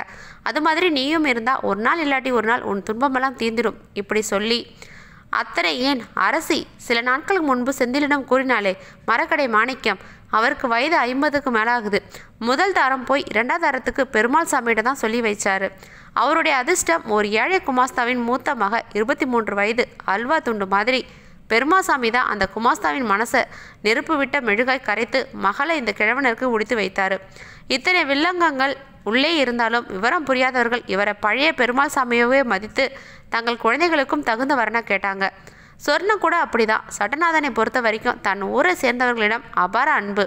பத்திரிகையில் கூட எங்கேயாவது மிக சிறந்த மாணவன் என்றோ IAS அதிகாரி என்றோ சிறந்த விளையாட்டு வீரன் என்றோ செய்தி வந்தா உடனே அவர் தன் ஊருக்காரரா என்று பார்ப்பார். அத்தனை மண்பற்று. அப்படிப்பட்டவருக்கு தெரியாத வெளியிடத்து தரகர்களிடம் போய் மாட்டிக்கொள்வதை விட தங்கள் ஊருக்காரர், விசுவாசி, பள்ளிக்கூட வாத்தியார் அவரிடம் தங்களது அருமை பெண்ணின் புகைப்படம், ஜாதகம் இவைகளை தருவதில் எந்தவித மறுப்பும் இல்லை. மனைவியை பாராட்ட கூட செய்தார். என்னை விடவும் சில நேரங்களில் நீ புத்திசாலித்தனமாக நடந்துக்கிற சொன்னா அதை நான் ஒத்துக்கிட்டு தான் ஆகணும். போதுமே, எல்லாம் நீங்கள் சொல்லி கொடுத்தது தான். உங்களுக்கு இல்லாத புத்திசாலித்தனமா? அது மாதிரிலாம் பேசாதீங்க. இப்படி இந்த 2 வயசான குழந்தைகளும் ஒருவரை ஒருவர் பாராட்டி கொண்டிருக்க பெருமாள் சாமி தம் மனைவி காளியம்மாவிடம் அங்கலாய்த்து கொண்டிருந்தார். பாரு, லட்டு மாதிரி பொண்ணு, சொத்து சுகம் காரு கணக்கே கிடையாது. சட்டநாதன் மாளிகையை பார்த்திருக்கேல்ல, சும்மா பளிங்கு தர பளபளக்கும். கதவு ஒன்று 2 லட்சம் ரூபா வரும். அத்தனையும் பர்மா தேக்கு. என்னையும் தனக்கு சமமாக உட்கார வச்சு இலை போட்டு கேசரி எண்ணெய், இட்லி வடை எண்ணெய் சும்மா அமர்கலப்படுத்திட்டாரு. காஃபியை வெளி டம்ளரில் தான் கொடுத்தாங்கன்னா பார்த்துக்க. அவர் வீட்டு பொண்ணுக்கு நல்ல மாப்பிள்ளையாக தேடுற பொறுப்பை எங்கிட்ட விட்டுருக்காரு. அழிச்சு வச்சு பேசினதுக்கு வெத்தலை பாக்கு பழத்தோட 1000 ரூபாய் நோட்டை வச்சு கொடுத்தாங்க சட்டநாதன் சம்சாரம். கூடவே இது அச்சாரந்தான் வாத்தியாரையா, இன்னும் போக போக என் கையால் எவ்வளோ வாங்கிக்க போறீங்கன்னு வேற சொல்லி கொடுத்தாங்க மகராசி. காளி கணவரிடமிருந்து அரசின் புகைப்படத்தை வாங்கி பார்த்தா விழிகள் வெளியே தெரித்து விடும் போல வியந்தார். பொண்ணு எலுமிச்சப்பழம் மாதிரி நல்லா தான் இருக்கா. ஆமாம், இதுக்கேற்ற இடம் எங்கே போய் தேட போகிறீங்க? அதுதான் கவலையாக இருக்குது. பண்ணை வீட்டம்மா என்னன்னா இந்த சித்திரைக்குள்ளே பொண்ணு கல்யாணத்தை முடிச்சிடணும்னு ஒத்த காலில் நிற்கிறாங்க. என்ன அவசரமா? பொண்ணுக்கு ஏதாவது காதல் ஊதல்னு சிக்கில மாட்டியிருக்கா? ஏன் கேட்குறேன்னா காலேஜில் படித்த பொண்ணாச்சே. சேச்சா, அதெல்லாம் பேசப்படாது. ஆனால் பொண்ணு கொஞ்சம் வாயாடி தான். எங்ககிட்ட படித்தா என்னம்மா அழுது அழிச்சாட்டியம் செய்வா. அடே அப்பா, அப்பா வாயாடிக்கு ஏற்ற வல்லடியாக இருந்தால் தான் சரிப்பட்டு வரும். ஐயோ வேண்டாம் காளி, பெரிய இடத்து விவகாரம். நல்லா படித்த பணக்கார இடத்து பையனாக கிடைச்சா பண்ணையார் 10,000 ரூபாய் கூட தருவார். காளி அது நேரம் வரையில் கடவாயில் அடக்கி வைத்திருந்த வெற்றிலை சக்கையை துப்பி விட்டு வந்து கடகட வேணா ஒரு சொம்பு தண்ணீரை கொடுத்து விட்டு கணவரை பார்த்து சிரித்தா. அவ்வளோதான் தருவாரா? ஏய், அதிகமாக ஆசைப்படுற ஒரு மாப்பிள்ளை பார்த்து கொடுக்கறதுக்கு இதை விட எவன் தருவான்? ஏய்யா, அந்த குடிகார மாப்பிள்ளை வீட்டுக்கு பொண்ணு பார்த்து கொடுத்தீங்களே, எவ்வளவு தந்தாங்க? அது விஷயம் வெளியில் தெரியாமல் இருக்க 15,000 கொடுத்தாங்க. மரக்கடை மாணிக்கம், ஏண்டி கிழவனுக்கு யார் இப்பேற்பட்ட பொண்ணாக கொடுப்பாங்க? ஏற்கனவே மாணிக்கத்துக்கு சக்கரை நோய், வாயுதில் மொத்தமும் 15 பல்லு தான் தேரும். பச்சை தண்ணி உடம்புல பட்டால் குளிர் காய்ச்சல் வந்துடும். இத்தனையும் மறைச்சு அந்த ஆளை கதாநாயகன் மாதிரி எல்லாம் உசுத்தி வச்சு பேசி கல்யாணத்தை முடிச்சு வச்சேன். மனுஷன் 25,000 கொடுத்தான். இங்கே சட்டநாதன் பொண்ணுக்கு என்ன குறைச்சல்? அத்தனை சொத்துக்கும் ஒரே வாரிசு. அவங்க வரன் தேடுறாங்கன்னு வெளியில் தெரிஞ்சாலே பையனை பெற்றவங்க வரிசையில் வந்து நிற்பாங்க. அப்படியெல்லாம் வேண்டாம்னுட்டு தானே என்னை கூப்பிட்டு. சரி, உங்களுக்கு என் பெரியம்மா மக சவுந்தரத்தை தெரியும் தானே? யார்? பெரிய இடத்துல வாழ்க்கைப்பட்டு கல்கத்தாவில் இருக்காள்னு சொல்வியே, அவளா? அவளுக்கு உன்னை கண்டாலே ஆகாதுன்னு சொல்லி இருக்கியே. பணக்காரங்க கூட தான் பேசுவாள்னு வேற சொல்லியிருக்க, நான் மறக்கலை. அவள் இப்போ கல்கத்தாவில் இல்லை, பெங்களூருக்கு வந்துட்டா. போன மாதம் எங்கள் பெரியம்மா சத்த துக்கம் விசாரிக்க எங்கள் கிராமத்துக்கு போயிருந்தேன்ல, இவ தானே எங்கள் பெரியம்மாவுக்கு மூத்த பொண்ணு. பிடிக்கிறதோ இல்லையோ கட்டி பிடிச்சு அழுதுட்டு வந்தேன். அப்போ தான் சொன்னான் என்னன்னு, தன்னோட ஒரே மகன் செல்வத்துக்கு ஒரு கல்யாணத்தை செஞ்சு அதை என் அம்மா பார்க்காம போயிட்டாங்களேன்னு அழுதா. அந்த செல்வத்துக்கு இது வரைக்கும் 100க்கு மேலே வரன் பார்த்துட்டாங்களாம். சவுந்தரம் ஒன்றுமே தோதுப்பட்டு வரலன்னு சொல்லி அழுத்துக்கிட்டா. நான் வேணும்னா என் புருஷன் காதில் போட்டு வைக்கிறேன்னு சொன்னேன். காளி கணவனை ஒரு முறை ஏறிட்டு பார்த்துவிட்டு கொஞ்சம் மெகத்தாளமாக சிரித்தா. அவளுக்கு பெரிய கோடீஸ்வரன் வீட்டு சம்மந்தம் வேணுமாம். இதுக்காக மும்பை, கல்கத்தா, டெல்லியில் இருக்கிற தரகர்கிட்ட எல்லாம் சொல்லி வச்சுருக்காளாம். என்னமோ கம்ப்யூட்டரில் தனி வெப்சைட்டாமே, அதில் கூட கொடுத்துருக்காளாம். உங்கள் வீட்டுக்காரர் எல்லாம் எங்கள் தகுதிக்கு பார்க்க முடியாது, அனாவசியமாக சிரமப்படாதேன்னு சொல்லிட்டா. அப்பா விட்டுதள்ளு. என்ன இப்படி சொல்லிட்டீங்க? சவுந்தரமும் அவள் புருஷனும் கரணை போட்டால் கூட இந்த மாதிரி மருமக கிடையாது. இதுக்கு முன்னாடி அவள் எந்த மூளை? ஏண்டி, அவளும் பெரிய பணக்காரி தானே? பெருமாள் அப்பாவியாய் கேட்டார். காளி உதட்டை பிதிக்கப்படி சொன்னான். நானும் அப்படி தான் நினச்சேன். உண்மையிலேயே சவுந்தரத்தோட புகுந்த வீடு சொத்து பல கோடிக்கு மேலே தேரும். அத்தனையும் இவளும் இவ புருஷனும் உட்கார்ந்து தின்னு அனுபவிக்கலாம். சௌந்தரத்தோட புருஷன் வேதாச்சலம் இருக்காரே, அவருக்கு ஒரு அண்ணன் இருந்தார். தம்பி கல்யாணத்துக்கு அப்புறம் தாமதமாக ஒருத்தியை கட்டிட்டு வந்தார். அப்புறம் இறந்தும் போயிட்டாரு. அந்த பொம்பளையும் இறந்துட்டா கேள்வி. சொத்து முழுக்க இவங்க மகன் செல்வத்துக்கு தானே வரணும். ஆனால் சௌந்தரத்தோட மாமனார் தன் பேரனுக்கு கல்யாணமாகி அவனுக்கு பிறக்க போகிற குழந்தைகளுக்கு தான் சொத்துன்னு எழுதி வச்சுட்டு போயிட்டாரு. அத்தனையும் அவர் சம்பாதிச்சது. அதனால் ஒழுங்காக வாரிசு இல்லாட்டி அத்தனையும் அனாதைகளுக்கு போயிடும். இதில் என்ன சிக்கல்? பையனுக்கு ஒரு கல்யாணத்தை பண்ணிட்டா அடுத்த வருடமே குழந்தை. கல்யாணத்தை பண்ணிட்டா தானே. அவனுக்கு ஏற்கனவே ஒருத்தி மூலமாக குழந்தை இருக்கிறதா கேள்விப்பட்டேன். ஆனால் அது செல்லாது. காளி சிரித்தாள். பெருமாள் மலைத்தார். பாகம் 5. படுசல தலைப்பினால் தன் கண்களை அழுந்து துடைத்தபடி செந்திலின் எதிரில் நின்றாள் சொர்ணா. மீனாட்சி பீதியில் முகம் வெளுத்து போனான்.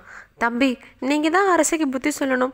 அடமா நிற்கிறா. 18 வருடத்துக்கு முன்னால் இதே வீட்டில் என் நாத்தி இப்படி தான் அழுது பிடிச்சிக்கிட்டு நின்னா. இப்போ இவளோட அப்பாவுக்கு மட்டும் இது தெரிஞ்சது வீடே 2 ஆயிடும். செந்திலுக்கு சொர்ணம் என்ன சொல்ல வருகிறாள் என்பது புரிந்தது. அதே நேரம் அவளை எந்த விதத்தில் சமாதானம் செய்வது என்று புரியல. நீங்கள் என்ன சொல்கிறீங்க? அவன் பரிவுடன் கேட்க அவள் மறுபடியும் கண்களையும் மூக்கையும் ஒரு சேர துடைத்து கொண்டே தழுதழுத்தா. எங்கள் வீட்டுக்காரர் நல்ல மனுஷர் தான், இலகிய சுவாபந்தான்.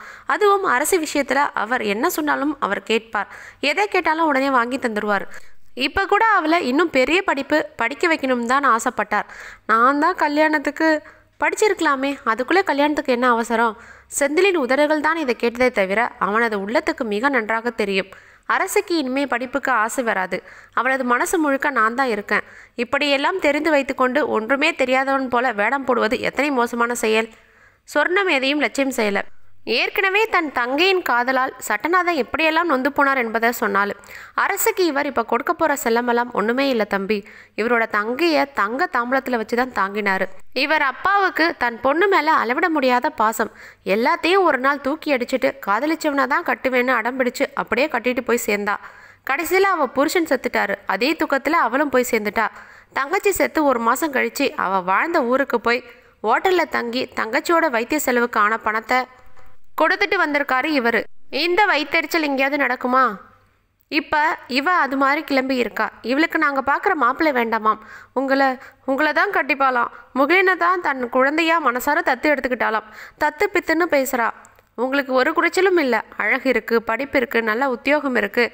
சொத்து சுகம் இல்லைனாலும் அது எங்ககிட்ட ஏகபோகமாக இருக்குது. அட, என் மகளை 2ஆம் தரமாக கட்டி கொடுக்கறத கூட நான் பெருசாக நினைக்கல. ஆனால் அவள் கொஞ்சம் நிறுத்தினாள். செந்தில் மட்டுமல்லாது மீனாட்சியும் இதயம் படபடக்க அவள் அடுத்து என்ன சொல்ல போறா என்பதையே எதிர்பார்த்து நிற்க, ஆனால் உங்களை என் வீட்டுக்காரர் தேர்ந்தெடுத்து அரசைக்கு செந்தில் தான் மாப்பிள்ளைன்னு சொல்லியிருந்தா பிரச்சனையே இருந்திருக்காது. இப்போ போய் சொன்னால் அவர் தாங்க மாட்டார் தம்பி. தன்னை மீறி போயிட்டாலேன்னு அப்படியே குமிரிடுவார். அவருக்கு ஏதாவது ஆச்சுன்னா அப்புறம் நான் உயிரோடு இருக்க மாட்டேன். அடடா, என்னங்க நீங்கள்? செந்தில் படபடத்தான். மீனாட்சி அழுதே விட்டாள். எங்களுக்கு எத்தனையோ உதவிகள் செஞ்சுருக்கீங்க. உங்களுக்கு நல்லது தான் நடக்குமா? இப்படியெல்லாம் பேசாதீங்க. மீனாட்சி இதை சொன்னவுடன் இல்லாமல் மகனை பார்த்து ஒரு அதட்டல் போட்டாள். ஏண்டா, அரசியை கூப்பிட்டு புத்தி சொல்லேன். இப்படி நட்டு வச்ச மரம் மாதிரி நின்றுட்டு இருந்தா எப்படி? அவன் தயங்கியபடி சொர்ணத்திடம் கேட்டான். பெரியவர் எங்க? அவர் மாப்பிள்ளை வீட்டுக்காரங்களை பார்த்து பேச பெங்களூர் போயிருக்காரு தம்பி. நம்ம வாத்தியார் பெருமாள் சாமிக்கு ரொம்பவும் வேண்டப்பட்ட இடம்தான். அவரும் கூட போயிருக்காரு. பொண்ணு பார்க்க வாங்கன்னு நேரே போய் அழைக்கிறது தானே முறை.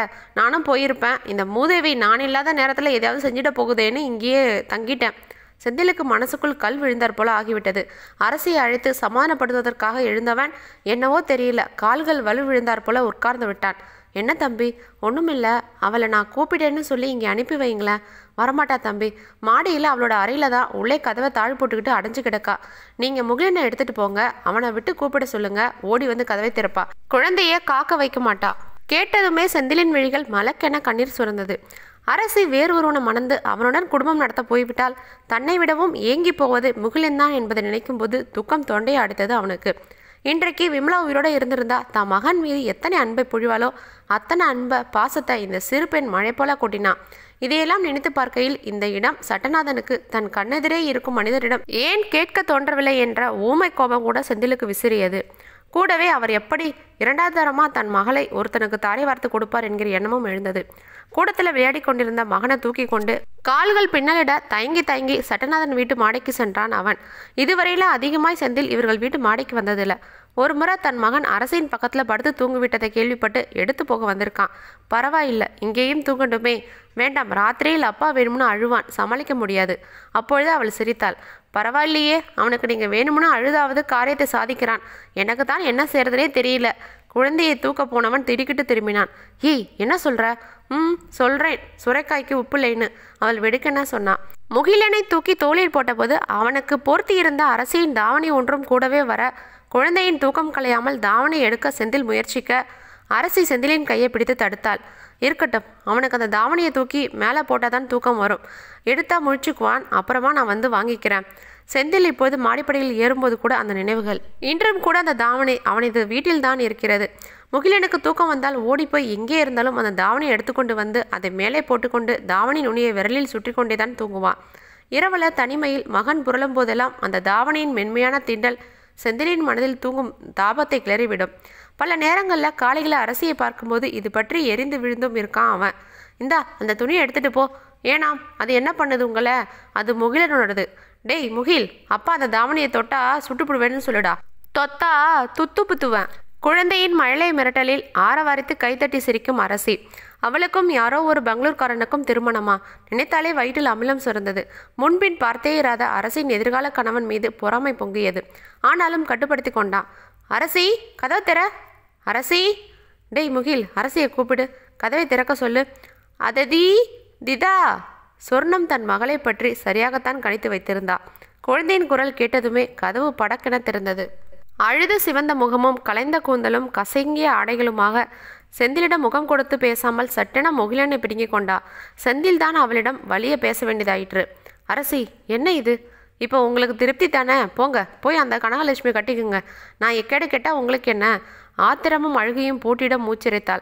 நான் கனகலட்சுமி கட்டிக்கிறது இருக்கட்டும், அம்மா கிட்ட என்னதான் கட்டிப்பேன்னு சொன்னியாமே, அவங்க என்னை பற்றி என்ன நினைப்பாங்க? யார் என்ன நினைக்கிறாங்கன்னு எல்லாம் பார்த்துட்டு இருந்தா எப்படி? மனசுக்கு பிடிக்காதனோட படுக்கிறதே தப்பு. அதுதான் உண்மையான விபச்சாரம், தெரியுமா? நான் என்னைக்காவது உன்னை விரும்புகிறேன்னு சொல்லியிருக்கேனா? சொல்லு, நான் சொல்லியிருக்கேனா? வாயை திறந்து சொன்னாதானா? அதெல்லாம் ஆம்பளை மனசில் என்ன இருக்குன்னு அவனை உசிருக்கும் மேலாக நேசிக்கிற பொண்ணுக்கு தான் தெரியும்.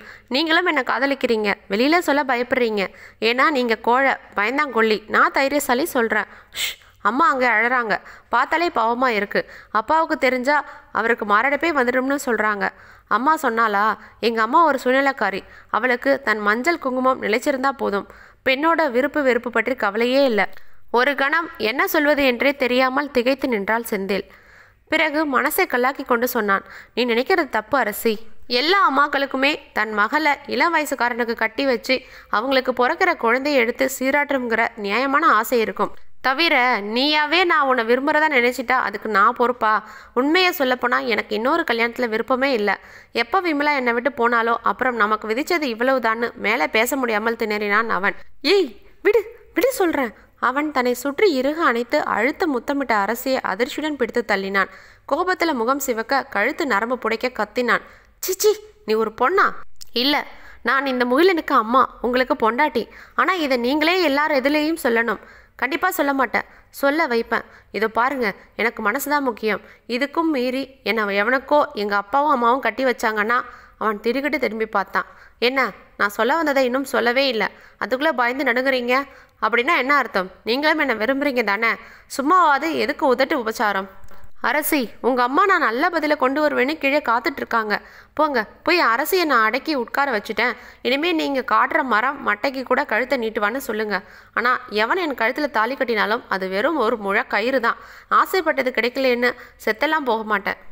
உங்களுக்கு ரெண்டாம் தரமாக வர்றதா எங்கள் அம்மாவால் தடுக்க முடியும். மற்றபடி நான் எடுக்கிற எந்த முடிவையும் அவங்களால மாற்ற முடியாது. நான் வரேன். அவன் விருட்டென்று நகர்ந்தான். தனித்து இருக்கும் பெண்ணிடம் எத்தனை நேரம்தான் பேசுவது? என்னதான் சொர்ணம் தன் மீது மலையளவு நம்பிக்கை வைத்திருந்தாலும் இதெல்லாம் தவறு இல்லையா? குழந்தையை விட்டுட்டு போறீங்களா? நானே வச்சுக்கவா? பின்னால் இருந்த அரசின் கிண்டலான குரல். அவன் அப்படியே குன்றி போனான். அவசரமாக முகிலனை எடுத்துக்கொண்டு கீழே இறங்கி வந்தவனை கூடத்தில் வரவேற்றாள் சொர்ணம். என்ன தம்பி, என்ன சொல்கிறா? அதெல்லாம் நீங்கள் சொன்னபடி கேட்பாமா? அப்படியா? ஆமாம், என்கிட்ட அந்த கத்தினா உங்களுக்கு நான் எப்படி நன்றி சொல்லுதுன்னே தெரியலை. நல்ல வேலை, விஷயம் அவள் அப்பாவுக்கு வரைக்கும் போகாமல் முடிஞ்சிருச்சு. செந்தில் அவளை பார்த்து உயிரற்ற புன்னகை ஒன்றை உதித்து விட்டு நகர்ந்தான். வீட்டுக்குள் நுழைந்த மகனை கவலையுடன் பார்த்தாள் மீனாட்சி. மகன் மறுமணம் செய்து கொண்டால் அவளை விடவும் சந்தோஷப்படக்கூடியவர் வேறு எவரும் இல்லை. அரசியிடம் தன் மகனுக்கு ஈர்ப்பு இருப்பதை அவள் உணராமலும் இல்லை. அதற்காக எட்டாத கனிக்கு ஆசைப்படலாமா? அவனிடம் ஆறுதலாய் 2 வார்த்தைகள் பேச வேண்டும் என்றுதான் அந்த தாயிலும் தவித்தது. அதே நேரம் அவன் நொந்து போய் வார்த்தைகளை சிதறவிட்டால் என்ன செய்வது என்கிற பயமும் கூடவே எழுந்தது. பாவி மகன், தன் கூட வேலை செய்கிற அந்த கனகலட்சுமியோ தங்கலட்சுமியோ அவளை கட்டிக்க கூடாதா? அந்த பொண்ணும் இவன் மேலே பிரியமாக தானே இருக்கு. இரவு செந்தில் சாப்பிடாமலே படுத்தான். தன்னை இறுக சுற்றி அனைத்த கனகலட்சுமியின் மென்மையான கரங்களில் அப்போது இருந்த வலிமையும் எதிர்பாராமல் அவள் தந்த முத்தமும் அவனை இரவு முழுக்க தூங்க விடவே இல்லை. அந்த அணைப்பிலும் முத்தத்திலும் சத்தியமா காமம் இல்லை. அவனை எந்த அளவுக்கு தான் நேசிக்கிறேன் என்பதை அவள் சொல்லாமல் சொல்லிய கவிதை தான் அது. சே, நானே நேராக போய் அவள் அப்பா கிட்ட சொல்லியிருக்கலாம். அவள் சொல்லி காட்டின மாதிரி கோழைதான் நான். காலையில் அலுவலகத்துக்கு கிளம்பும் அவசரத்தில் முகத்தில் சோப்பை பூசி மழிக்க போனவன் அதை செய்யாது குளிர்ந்த தண்ணீரை முகத்தில் அடித்து சோப்பு நூரை கழுவி கொண்டான். என்னவோ அவளது இதழ் பழுத்திருந்த கன்னத்தில் சவரம் செய்யக்கூட மனசு ஒத்துக்கல. ஏதோ குளித்தேன் என்று பேர் பண்ணிவிட்டு அரைக்குறையாக குறித்து விட்டு கிளம்பிவன வாசல்லையே எதிர்கொண்டு அழைத்தார் சட்டநாதன். தம்பி, உங்களுக்காக தான் காத்துட்ருக்கேன். திக்கென்றது செந்திலுக்கு. எனக்காகவா? ஆமாங்க, நாளைக்கு வெள்ளிக்கிழமை நம்ம அரசிய பொண்ணு பார்க்க மாப்பிள்ளை வீட்டுக்காரங்க வராங்க. பெரிய இடம். பையன் பெங்களூர்லேயே நல்ல உத்தியோகத்தில் இருக்கான். இந்த சந்தோஷ சமாச்சாரத்தை உங்ககிட்ட சொல்லிவிட்டு அப்படியே நாளைக்கு ஒரு நாள் நீங்கள் ஆஃபீஸ்க்கு லீவு போட்டுட்டு என் கூடவே இருக்கணும்னு கேட்க தான் வந்தேன். கண்டிப்பாக இருக்கணும். இது நம்ம வீட்டு கல்யாணம். சட்டநாதன் செந்திலின் 2 கரங்களையும் சேர்த்து பிடித்து கொண்டார். தன்னை அறியாமல் செந்திலின் உடல் நடுங்கியது. பாகம் 6. சவுந்தரம் அழைத்து போய் உட்கார்ந்து விட்டாள். வேதாச்சலம் ஏதோ முனி அடித்தார் போல சோஃபாவோடு சாய்ந்து விட்டார். செல்வம் தான் வானத்துக்கும் பூமிக்காக குதித்து கொண்டிருந்தான். எல்லாவற்றையும் பார்த்தபடி விடாமல் வெற்றிலை சிவலை வென்று கொண்டிருந்தாள் காளி. பெருமாள் சாமி கூடத்தில் நடக்கும் சம்பவத்துக்கும் தனக்கும் சம்பந்தமே இல்லை என்பது போல சாப்பாட்டு மேசையில் அமர்ந்து பூரி கிழங்கு வெட்டி கொண்டிருந்தார். எதுவானாலும் தான் பொண்டாட்டி பார்த்துக்கொள்வாள் என்கிற நம்பிக்கை அவருக்கு. ஏம்மா, இத்தனை பெரிய இடம் வேணும்னு நான் கேட்டேனா? தாத்தாவோட உயில் படி எனக்கு குழந்தை பிறந்த பிறகுதான் சொத்துக்களை என் பேருக்கு மாற்றவோ இருக்கோ உரிமை உண்டு, அவ்வளவுதானே. அதுக்கு ஏதாவது ஒரு தரித்திர பிடிச்ச வீட்டில இருந்து பெண்ணை எடுக்க வேண்டியது தானே. எதுக்கு போய் பெரிய இடத்துல சம்மந்தம் வைக்க ஆசைப்படுறீங்க? எனக்கு தான் ஏற்கனவே பெண்டாட்டி குழந்தையெல்லாம் இருக்கே. அது அப்படி இல்லை ராசா. தாத்தாவோட உயிரில் இருக்கிற ஒரு குறிப்பை நீ கவனிக்கணும். என் பேர குழந்தைகளில் எவன் ஒழுங்காக நம்ம குலத்தில் நல்ல பெண்ணை பார்த்து கட்டிட்டு அந்த ஒருத்தி கூடவே கொடுத்தனம் நடத்தி நம்ம குலம் தழைக்க ஒரு பிள்ளையை பெற்றுக்கிறானோ அவன்தான் இந்த சொத்தை ஆளவும் உரிமை கொண்டாடவும் முடியும்னு எழுதியிருக்காரு. நம்ம குடும்பத்தில் நீ ஒருத்தன்தான் வாரிசே. நீ இழுத்துட்டு வந்திருக்கிறதோ ஒரு வங்காள பெண்ணை, அதிலும் அவளுக்கு நீ 3வது புருஷன். அந்த குழந்தையும் சவுந்தரம் மேலும் ஏதோ சொல்ல வர செல்லும் கடுப்படுத்தான். இதெல்லாம் இப்படித்தான் 3ஆம் மனுஷனுக்கு முன்னாடி பேசணுமா? வர வர உனக்கு புத்தி மழுகியே போச்சு. தாத்தாவோட சொத்துக்கு அவர் 1000 நிபந்தனை போட்டிருக்காரு. என்னோட பிரேமா ஏற்கனவே பணக்காரி. நான் என்ன கேட்டாலும் தருவா. இப்போ கூட சொல்கிறா 1 கோடி ரூபாய் வேணும்னாலும் உங்கள் அம்மா மூஞ்சில் விட்டுறீறேன். சொத்துக்காக எவ்வளையாவது கட்டிக்கிட்டு சிக்கலில் மாட்டிக்க வேணாம்னு. அவன் 3ஆம் மனிதர்கள் என குறிப்பிட்டது தன்னையும் தன் கணவரையும் தான் என்பது காளிக்கு தெரியும். ஆனால் இதுக்கெல்லாம் ரோஷப்படுகிறவள் அவள் இல்லை. இன்னும் பார்க்க போனால் விஷயம் எத்தனைக்கத்தனை சிக்கலாகிறதோ அத்தனைக்கத்தனை அவளுக்கு அல்வா சாப்பிட்ட மாதிரி. அப்பொழுதுதானே மேலும் மேலும் வளைய வீசலாம். அவள் தன் நாவில் தேனையும் வெற்றிலையும் சுண்ணாம்பையும் தடவியபடியே பேசுகிறாள். கண்ணு, என்ன நீ என்னை 3ஆம் மனுஷனுட்டே? நான் அவனோட பெரியம்மாப்பா. உங்கள் அம்மா எனக்கு தங்க முறை. என்ன வயிறு தான் வேற வேற. எங்கள் அம்மாவும் உங்கள் பாட்டியும் சொந்த அக்கா தங்கச்சிங்க. ஆமாடா, காளி சொல்கிறத கேளு. சவுந்தரம் முதல் தடவையாக காளியை தனக்கு கூட்டாக சேர்த்து கொண்டாள். அதிலே தனக்கு பெரிய கிரீடம் வைத்தார் போல பூரித்து போய்விட்டாள் காளி. செல்வத்துக்கு புரியும்படியாக என்னவோ இராணுவ ரகசியத்தை வெளியிடுற மாதிரி தனது திட்டத்தை வெளியிட்டா. ராசா, எனக்கு குழந்தை குட்டி கிடையாது. தங்கச்சிமாவா என் மகன்தான். என்ன, நான் செத்தா அம்மாவோட அக்காவாச்சேன்னு எனக்கு ஒரு கொல்லி போட மாட்டியா? அப்படி நீ எனக்கு செய்ய போகிற கடமைக்கு பதிலாக அப்படி என்னத்தை நான் வாரி வழங்க போகிறேன்? அதான் சொத்தோட சொத்தா சடநாதன் வீட்டு சம்மதத்தையும் கொண்டு வந்தேன். அது இல்லைங்க. பிரேமாவுக்கு தெரிஞ்சால் அட்டகாசம் பண்ணிடுவா. அவன் மிரண்டான். ஏற்கனவே கல்கத்தாவில் இருந்தப்ப இவன் செய்யாத அட்டகாசம் இல்லை. எத்தனையோ பெண்களை மணந்து கொள்வதாக சொல்லி ஏமாற்றியிருக்கான். வயசு வித்தியாசமின்றி நல்ல குடும்பத்து பெண்களை எல்லாம் நடுத்தருவுக்கு இந்த பிரேமா. இவள் 2 முறை மன வாழ்க்கையில் தோல்வி அடைந்தவள். 2வது கணவன் மூலமாக ஒரு மகன் கூட உண்டு. நிறைய படித்தவ தான், பணம் படைத்தவ தான், புத்திசாலி தான். ஆனாலும் செல்வத்தின் மயக்கும் வார்த்தைகளை நம்பி அவனிடம் விழுந்து விட்டாள். அதற்கு பிறகுதான் அவன் குணமும் அவனது வீட்டு சொத்து பிரச்சனையும் தெரிந்தது. அந்த சொத்தே வேண்டாம் செல்வம். என்கிட்ட இருக்கிற செல்வமே 4 தலைமுறைக்கு போதும். அது அப்படி இல்லை பிரேமா. இந்த சொத்துக்காக எங்கள் அம்மாவும் அப்பாவும் எத்தனை பாடுபட்டிருக்காங்கன்னு எனக்கு தான் தெரியும். என் தாத்தாவோட 3வது தலைமுறைக்கு பிறகு தான் சொத்துக்களை எங்கள் அப்பாவோ நானோ உரிமை கொண்டாட முடியும். அது வரைக்கும் அனுபவிக்கலாம். குறிப்பிட்ட சில அசையா சொத்துக்கள் மூலமாக கிடைக்கிற வாடகை, குத்தகை பணம் இதையெல்லாம் வச்சுட்டு குடும்பம் நடத்தலாம்.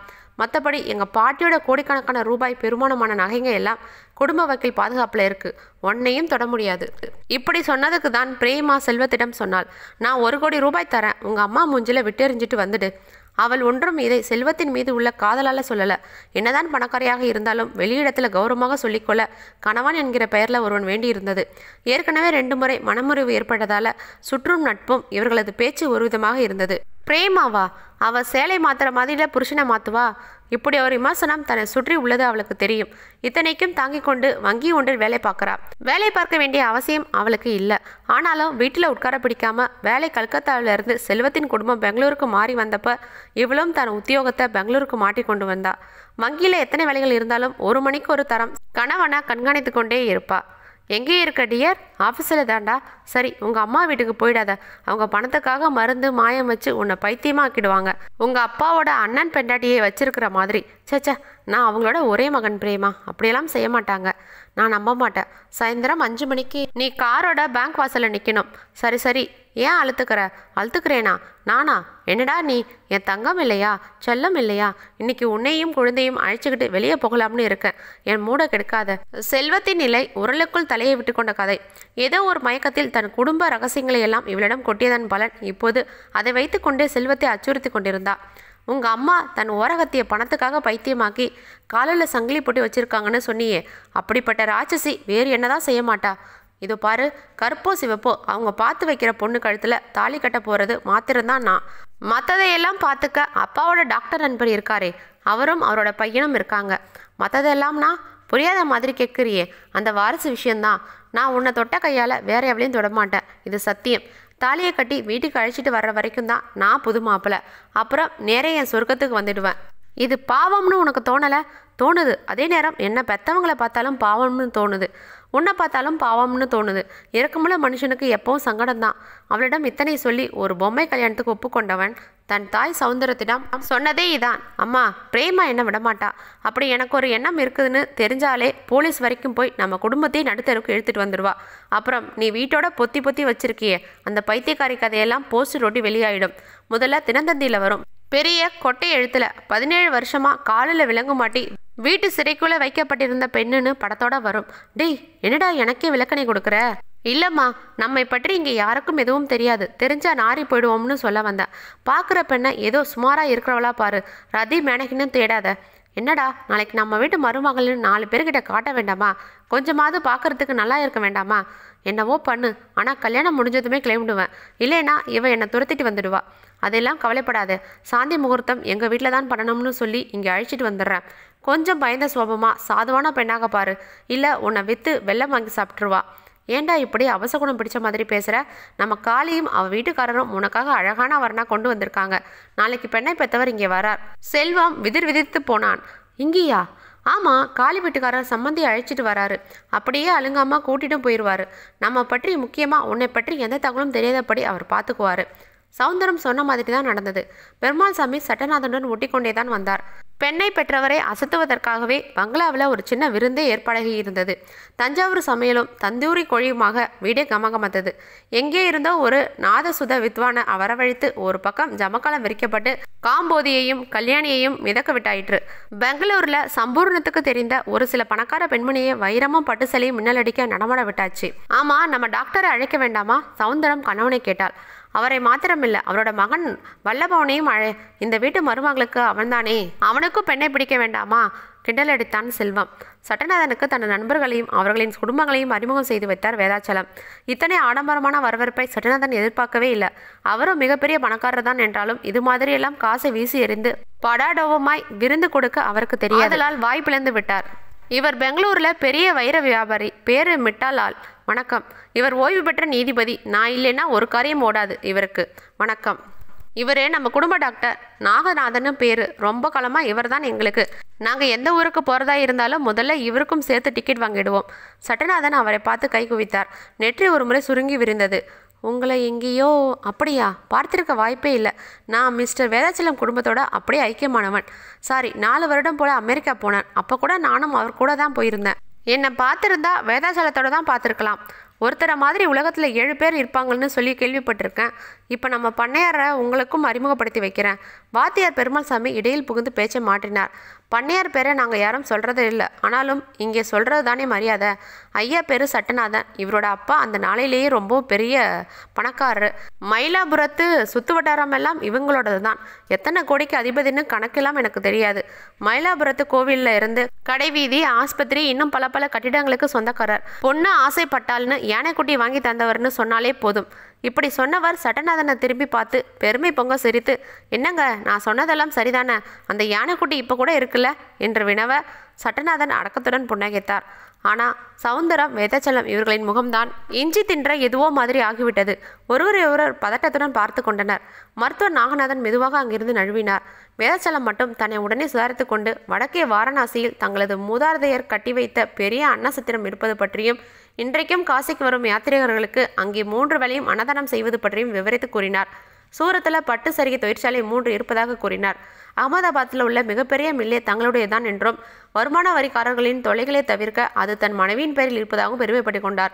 இன்றும் சேலத்தில் கரும்பாலை, திருச்சியில் பல 100 ஏக்கர் கணக்கில் நஞ்சை, மாந்தோப்பு, நடுவே விவரம் புரியாத பெருமாள் சாமி ஏங்க கல்கத்தாவில் என்று இழுக்க ஒரு கணத்தில் தூக்கத்தில் இருந்த விழுத்தவள் போல சவுந்தரம் துள்ளி எழுந்து பெருமாளை தரதரவென தள்ளி கொண்டு போனான். அப்படி போகும்போது சட்டநாதனிடம் அசடு வழியே சிரித்து மழுப்பவும் தவறவில்லை. விட்டால் இவர் பேசிட்டே இருப்பார். பயண களைப்பு போக குளிச்சுட்டு வாங்க. நம்ம வீட்டில் மூலிகை மசாஜ் செய்கிறதுக்குன்னே 2 ஆளுங்க எப்பவும் உண்டு. ஒரு தடவை செஞ்சு பாருங்க, உடம்பு சும்மா அடடான இருக்கும். குளிச்சுட்டு வந்த உடனேயே டிஃபன் தயாராக இருக்குது. சுட சுட எங்கள் வீட்டு வெங்காய தோசைக்கும் தேங்காய் சட்னிக்கும் மயங்காதவங்களே கிடையாது. ஆட்டுக்கறி, மாட்டுக்கறி கூட இருக்குது. எங்களுக்கு எதுவும் தள்ளுபடி கிடையாது. வாத்தியார் மாமா கிட்ட சில பொறுப்புகளை எல்லாம் ஒப்படைக்கணும். இப்படி சொன்னதோடு நிற்காமல் வேதாச்சலத்தையும் பார்த்து ஒரு அதட்டல் போட்டாள். என்னங்க பேசிக்கிட்டே நின்றுட்டு இருந்தா எப்படி? அவருக்காக ஏற்பாடு செஞ்சிருக்கிற அறைக்கு கழிச்சிட்டு போங்க. செந்தில் ஆஃபீஸ் விஷயமா போயிருக்கான், டிஃபனுக்கு வந்துடுவான். இத்தனைக்கும் பிறகுதான் பெருமாள் சாமியிடம் சவுந்தரம் விஷயத்தை விளக்கினான். என்ன புரோக்கர் மாமா, வாத்தியார்னு கூப்பிடு, இல்லை அக்கா புருஷன் என்கிற மரியாதைக்காவது மாமான்னு கூப்பிடு. இப்படி புரோக்கர் மாமான்னு பண்ணையார் முன்னாடி சொல்லிடாத, மானம் போயிடும். அது சரி, இப்போ எங்கள் மானமில்ல கப்பலேறிடும் போல இருக்கு. ஏன் என்னாச்சு? நீங்கள் முன்னாலேயே மயிலாப்புரம் பண்ணை சட்டநாதனை தான் அழைச்சிட்டு வரப்போறேன்னு சொன்னீங்களா? சொல்லலை. ஏன் அதுக்கு இப்போ என்ன? அவர் ஏற்கனவே இந்த வீட்டில் பொண்ணை கொடுத்தவர் தான். என்னது? அவருக்கு அரசி ஒரே வாரிசுமா? சின்ன வீடு சமாச்சாரெல்லாம் தெரியாது அப்பாவி. பொண்ணை கொடுத்தவர்னா அவர் பொண்ணை கொடுத்தாதானா? அவருக்கு ஒரு தங்கச்சி இருந்தா நவநீதம்னு. அவளை தான் என் மூத்த கொழுந்தன் காதலிச்சு கல்யாணம் செஞ்சுக்கிட்டாரு. நல்ல வேலை, கல்யாணத்துக்கு நானும் எங்கள் வீட்டுக்காரரும் போகலை. ஆனால் இவர் தங்கச்சி இருந்த தகவல் கேட்டு 1 மாதம் கழித்து கல்கத்தாவுக்கு வந்து ஒரு ஹோட்டலில் தங்கிட்டு தங்கச்சியோட மருத்துவ செலவையெல்லாம் நம்ம டாக்டர்கிட்ட பைசல் பண்ணிட்டு போனார். அப்படியா? வாயை பிளந்த பெருமாளின் திறந்த வாய்க்குள் முழு லட்டையும் திணித்தால் சவுந்தரம். அதெல்லாம் இருக்கட்டும், இந்த இடத்தை பேசி முடிக்கணும். பாகம் 7. எல்லாமே நினைத்ததை விட வேகமாக நடந்தது சட்டநாதனுக்கு. இத்தனை அவசரம் ஏன் என்று புரியல. பெருமாள் சாமி சொன்னது போல வெள்ளிக்கிழமை அரசை பெண் பார்க்க மட்டுமே மாப்பிள்ளை வீட்டார் வருகிறார்கள் என்று நினைத்திருந்தது போக வந்தவர்கள் அன்றே தட்டுமாட்டி பூ வைத்துவிட தயாராக இருந்தாங்க. சட்டநாதன் தயங்கினார். அது இல்லைங்க, நிச்சயதார்த்தம் செய்கிற அன்னைக்கு தான் பூ வச்சு பத்திரிக்கை எழுதுறது எங்கள் வழக்கம். இப்படி வீட்டோட செய்ய எங்கள் மனுஷங்க ஊரை சேர்ந்தவங்க விடவே மாட்டாங்க. பெண்ணை பார்த்து எல்லாம் பேசி முடிச்சதுக்கப்புறம் தட்டு மாற்றி நிச்சயம் பண்ண ஒரு முகூர்த்த தேதியை குறிங்க. அவர் பேசி கொண்டிருக்கும் போதே சவுந்தரம் பலமாக தலையை குறுக்குவாட்டில் அசைத்தாள். அட, நீங்கள் இன்னும் எந்த காலத்தில் இருக்கீங்க? பொண்ணை பார்த்துட்டு ஊருக்கு போய் தகவல் தெரிவிக்கிறோம்னு சொல்கிறவங்க நாங்கள் இல்லை. பிடிச்சிருக்கா அவ்வளவுதான். பூ வச்சு தட்டு மாற்றிக்குவோம். நீங்கள் நிச்சயதாம்பலத்துக்கு குறிக்கிற நாள்லேயே கல்யாணத்தை நடத்திடலாம். ஆமாம் பண்ண, உங்களுக்கு என்ன ஒவ்வொருத்தரை போல நெல்லை விற்று பணம் வரணுமா, இல்லை ஆள் படைக்கு தான் பஞ்சமா? எப்படியும் முகூர்த்தம் குறிக்க என்கிட்ட தானே வரப்போறீங்க. அதான் பக்கத்திலே காகிதத்தை வச்சுட்டு தயாராக இருக்கேனே. பெருமாள் சாமி வேறு சவுந்தரத்துக்கு பக்கபலமாய் தாளம் போட்டார். பெங்களூர்ல இருந்து வேதாச்சலம், சவுந்தரம் தம்பதியுடன் செல்வமும் மருத்துவர் மகன் வல்லப்பனும் வந்திருந்தனர். வல்லப்ப செல்வத்துக்கு மாப்பிள்ளை தோழன். காளியம்மா பெருமாள் சாமி பற்றி சொல்லவே வேண்டாம். இவர்களுடன் ஒட்டி கொண்டு விட்டார்கள். இனிமே தட்டு மாற்றியவுடன் காளியின் கையில் சவுந்தரம் 1 லட்சம் தருவதாகவும் தாலி கழுத்தில் ஏறிய பின் 2 லட்சம் கொடுத்து விடுவதாகவும் பேச்சு. எப்படியும் இந்த வர்ணம் முடிப்பதில் வேதாச்சலத்தை விடவும் சவுந்தரம் தான் தீவிரமாக இருந்தா. நீங்கள் 2 பேரும் என்ன செய்வீங்களோ ஏது செய்வீங்களோ எனக்கு தெரியாது. சட்டநாதன் பொண்ணு தான் என் மகனுக்கு பொண்டாட்டியாக வரணும். நீ சுலபமாக சொல்லிட்டு சவுந்தரம். ஏற்கனவே அந்த வீட்டு பொண்ணு ஒன்று இந்த வீட்டு மருமகளாக வந்து இருக்காளா, இல்லை செத்து போச்சா? ஏதோ பண்ணைக்கு உன் கணவனும் அந்த டாக்டரும் மறந்து போச்சு. ஞாபகம் வந்துச்சு. உங்கள் கூட சேர்ந்து நாங்களும் இல்லை களி தின்னணும். 18 வருஷத்துக்கு முந்தி ஒரு ஹோட்டலில் வச்சு பார்த்தது, அதுவும் 15 நிமிஷம்தான். டாக்டர் அன்னைக்கு பார்த்ததுக்கு கொஞ்சம் தான் மாறி இருக்காரு. அதனால் அவரை பார்த்ததும் சட்டநாத கொஞ்சம் தடுமாட்டிட்டாரு. ஏன் வீட்டுக்காரரு அப்போ உடம்புல கிள்ளி எடுக்க சதையே இல்லாமல் வத்தலும் தொத்தலுமாக இருந்தார். இப்போ யாராச்சும் இவர்தான் அவர்னு சத்தியம் பண்ணால் கூட நம்ப மாட்டாங்க. சவுந்தரா அடித்து சொன்னாள். வேதாச்சலத்துக்கு கொஞ்சம் கவலை தான். அப்படியாவது இந்த இடம் வேணுமா சவுந்தரம்? எதுக்கு இந்த விஷயம் பறிச்ச? நீங்கள் வாயை மூடிட்டே இருங்க. உங்கள் அப்பாவாவது 3வது தலைமுறைக்கு பிறகு தான் சொத்தில் உரிமை கொண்டாட முடியும்னு சொல்லி எழுதி வச்சுட்டு போயிட்டாரு. சட்டநாதனுக்கு இது ஒரே வாரிசு. பொண்ணு கூடவே அத்தனை சொத்தும் வரும். தானாக வர்ற சீதேவியை ஏன் நாமளாக விரட்டணும்? நம்ம செல்வத்துக்கு 32 வயசு, கஜ கேசரி யோகம் இருக்குதுன்னு எங்கள் அம்மா சொல்லிக்கிட்டே இருப்பாங்க. அதான் எல்லாம் இப்படி கூடி குவிஞ்சிருக்கு. இதை சொன்னவள் காளி பெருமாள் சாமியிடம் உரிமையுடன் அதட்டல் போட்டாள். பொண்ணு பார்க்க போகிறப்ப தட்டு மாற்றியாச்சுன்னா பாதி கல்யாணம் நடந்த மாதிரி தான். சட்டநாதன் அந்த கால மனுஷர். தட்டு மாற்றினதுக்கப்புறம் பேச்சு மாற மாட்டார். அதனால் அதை மட்டும் நீங்கள் 2 பேரும் வெள்ளிக்கிழமையே முடியுங்க. பேசின தொகையில் பாதியை அன்னைக்கே சலவை நோட்டாக கொடுத்துட்றேன். காளிக்கு இந்த வார்த்தை ஆசையை தீய மூட்டி விட்டது. செய்யலாம் தான், ஆனால் எதையும் இப்படி சின்னதாக செஞ்சு பழக்கம் இல்லையே பண்ணைக்கு. நிச்சயதார்த்தத்துக்கே 500 1000 இலை விழும். மாப்பிள்ளைக்கு அப்போ தங்கமும் வைரமும் இழைக்க காடு பங்களான்னு எல்லாம் கொடுத்து அமர்க்கப்படுத்துவாரே. சவுந்தரம் காளியின் கையை இறுக பிடித்து கொண்டாள். அதெல்லாம் எதுவும் வேண்டாம் காளி. கிணத்து நீரை வெள்ளம் கொண்டு போகாது. மேலும் பெருசாக ஆடம்பரமாக எதை செஞ்சாலும் இங்கே இவனை பிடிச்சு வச்சிருக்கிற பெங்காலி பிசாசுக்கு தெரிஞ்சிடும். அதனால தான் சொல்கிறேன், காதும் வச்ச மாதிரி முடிச்சிடணும். கல்யாணத்தை கூட திருப்பதி பயணின்னு எங்கேயாவது முடிச்சா பரவாயில்லைன்னு தான் நான் பார்க்குறேன். காளி அவளை பார்த்து விஷமாய் சிரித்தபடி கேட்டா. ஒரு பையனை பெற்று வச்சுக்கிட்டே நீயும் எத்தனை தடவை தான் மாமியார் ஆவியோ? அது சரி, உன் ஓரகத்தி அவள் இந்த பங்களாவில் தானே 2வது மாடியில் இருக்கா போல. இந்தா அப்படி பார்க்காத. சும்மா வீட்டை சுற்றி பார்க்க போனேன். மாடியில் ஒரு அறை மட்டும் வெளியில் பூட்டி இருக்கு. உள்ளே இருந்து பாட்டு சத்தம் கேட்குது. அட, இப்போ நமக்குள்ளே என்ன ஒளிவு மறைவு? நீ யார்கிட்ட வேணும்னாலும் மறைக்கலாம். ஆனால் என்கிட்ட வெளிப்படையாக இருந்துடு. அப்போ தான் என்னாலேயும் உனக்கு தேவையான உதவியை செய்ய முடியும். சவுந்தரம் வாயெடுத்து போனான். பெருமாள் தன் மனைவிடம் அந்தரங்கமாய் கேட்டார். அவள் மூஞ்சி செத்து போச்சுடி. நமக்கு லட்சமாக கொடுக்க போறா. அவகிட்ட போய் என்னத்துக்கு கெடுக்குப்படி போடுற? சும்மா இருங்க. நீங்கள் இப்போ வர லட்சத்தை பார்க்குறீங்க. நான் போக போக வரப்போகிற மிச்சத்தை பார்க்குறேன். எதிரியோட ரகசியங்கள் எப்போ நமக்கு தெரியுதோ அப்போவே நாம் கேட்குறப்ப எல்லாம் அவங்க செக் வெட்ட தயாராக இருக்கணும். மனைவியின் பதிலை கேட்டு மூக்கில் விரல வைத்தார் பெருமாள். உனக்கு மட்டும் கொஞ்சம் படிப்பறிவு இருந்தது, இன்னைக்கு பக்கா அரசியல்வாதி ஆயிருப்பேடி. அரசியல் எதுக்கு? முதல்ல அந்த அரசியை பிடிக்கிற வழியை பார்ப்போம். இவர்கள் இப்படி தகுந்த முன்னேற்பாட்டோடு வந்திருப்பதை அறியாத சட்டநாதன் வெறும் பெண் பார்க்கும் பள்ளம் தானே. இதற்கு ஊரில் தனக்கு வேண்டிய சில பெரியவர்கள் போதும் என்று அழைத்திருந்தார். மற்றபடி வரவேற்பிலும் உபசரிப்பிலும் ஒன்றும் குறைவில்லை. தன் கூடவே செந்திலை வைத்துக்கொண்டு அவ்வப்போது அவனையும் கலந்து பேசிக்கொண்டார். நடுவில் சொர்ணம் வேறு ரகசியமா அவனை உதவிக்கு அழைத்தாள். தம்பி, அந்த பொண்ணை கொஞ்சம் போய் பாரு. மாப்பிள்ளை வீட்டுக்காரங்க வரப்போற நேரமாச்சு. இவளானா ஒரு சுடிதாரை போட்டுட்டு உட்காந்துருக்கா. பெரிய சரிகை சேலையெல்லாம் வேண்டாம். ஏதோ நம்ம அந்தஸ்துக்கு தகுந்த மாதிரி துணி கட்டிக்க கூடாதா? காதில் கழுத்தில் கூட ஒன்றுமில்லை. வேணும்னே என்னை இந்த பாடுபடுத்துறா. அழுகையில் சொர்ணத்தின் முகம் சிவப்பதை காண சகிக்காமல் மாடிக்கு ஓடி அரசியை அதட்டி, இந்தா முகத்தை கழுவி நல்ல சிலையாக கட்டிக்க. செயின் கமல் எல்லாம் எடுத்து மாட்டு. ஏன் என்னை வெளியில் எங்கேயாவது கூட்டிகிட்டு போக போகிறீங்களா? அரசி, நான் ஒரு அறை விட்டேன்னா கண்ணம் பழுத்துடும். என்கிட்ட வர பயந்துக்கிட்டு அறைக்கு வெளியே இருந்தே குரல் கொடுக்குறீங்களா? அதிலிருந்தே தெரியுது உங்கள் வீரம். அடிங்களேன், அதையும் தான் பார்க்குறேன். உன்னை ஒன்றும் பண்ணக்கூடாது. நான் உங்களுக்கு தான். அது என்ன, என் மனசில் அழுத்தமாக ஒரு நம்பிக்கை இருக்குது. செத்து போய் தெய்வமாக இருக்கிற என் அத்தை தான் எனக்கு வீனஸ் தேவதை. அவகிட்ட மனசார வேண்டி இருக்கேன். நம்ம கல்யாணம் முடிஞ்சதும் 101 ஏழை பொண்ணுக்கு பட்டு சேலை தாலி எடுத்து கொடுத்து கல்யாணம் செஞ்சு வைக்கிறதா நேர்ந்துருக்கேன். மொத்தமாக எத்தனை செலவாகும்னு ஒரு கணக்கு போட்டு வைங்க. அவன் அவளது இடக்கு பேச்சில் தவிக்க கடைசியில் சட்டநாதன் மாடிப்படி ஏறி வந்து ஒரு அதட்டல். செல்லமாகத்தான் போட்டவுடன் தான் எழுந்தா. என்னம்மா இது, செந்தில்கிட்ட விளையாட உனக்கு நேரம் கிளம்பே கிடையாதா? போய் நல்ல சிலை கட்டிட்டு வா. அதை பற்றி தான்ப்பா அவர்கிட்ட பேசிகிட்டு இருந்தேன். நான் என்ன நிறம் கட்டினா எடுப்பாக இருக்கணும்னு கேட்டுட்டு இருந்தேன். உனக்கு எது கட்டினாலும் எடுப்பாக தான் இருக்கும்னு சொல்லிட்டு இருந்தாரு. அவளது வார்த்தைகள் ஒவ்வொன்றும் அவனை ஊசி முனையில் நிற்க வைத்தன.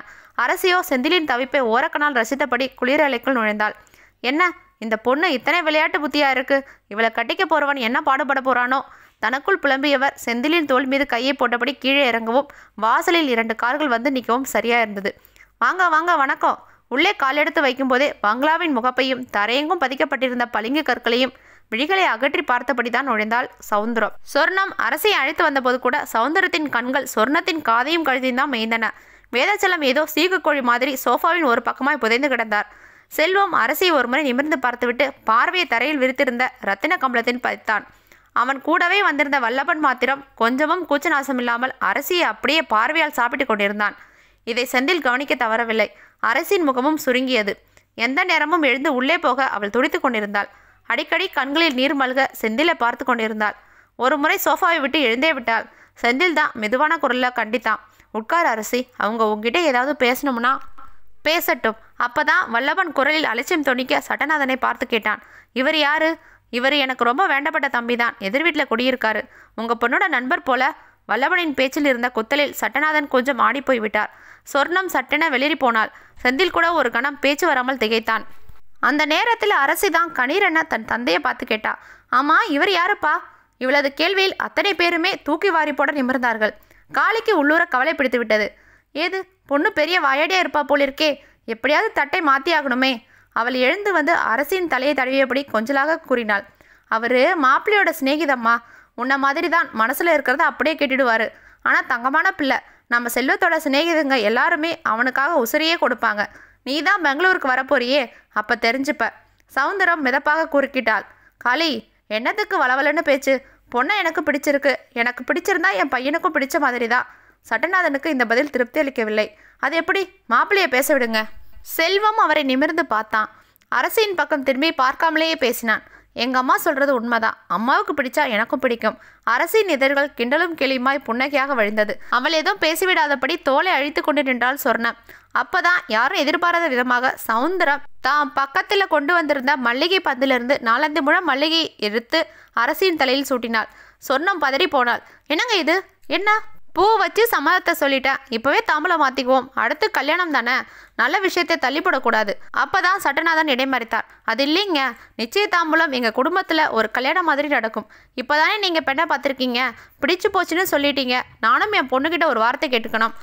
அவளும் என் பேச்சை எதிர்த்து ஒரு வார்த்தை சொல்ல மாட்டா.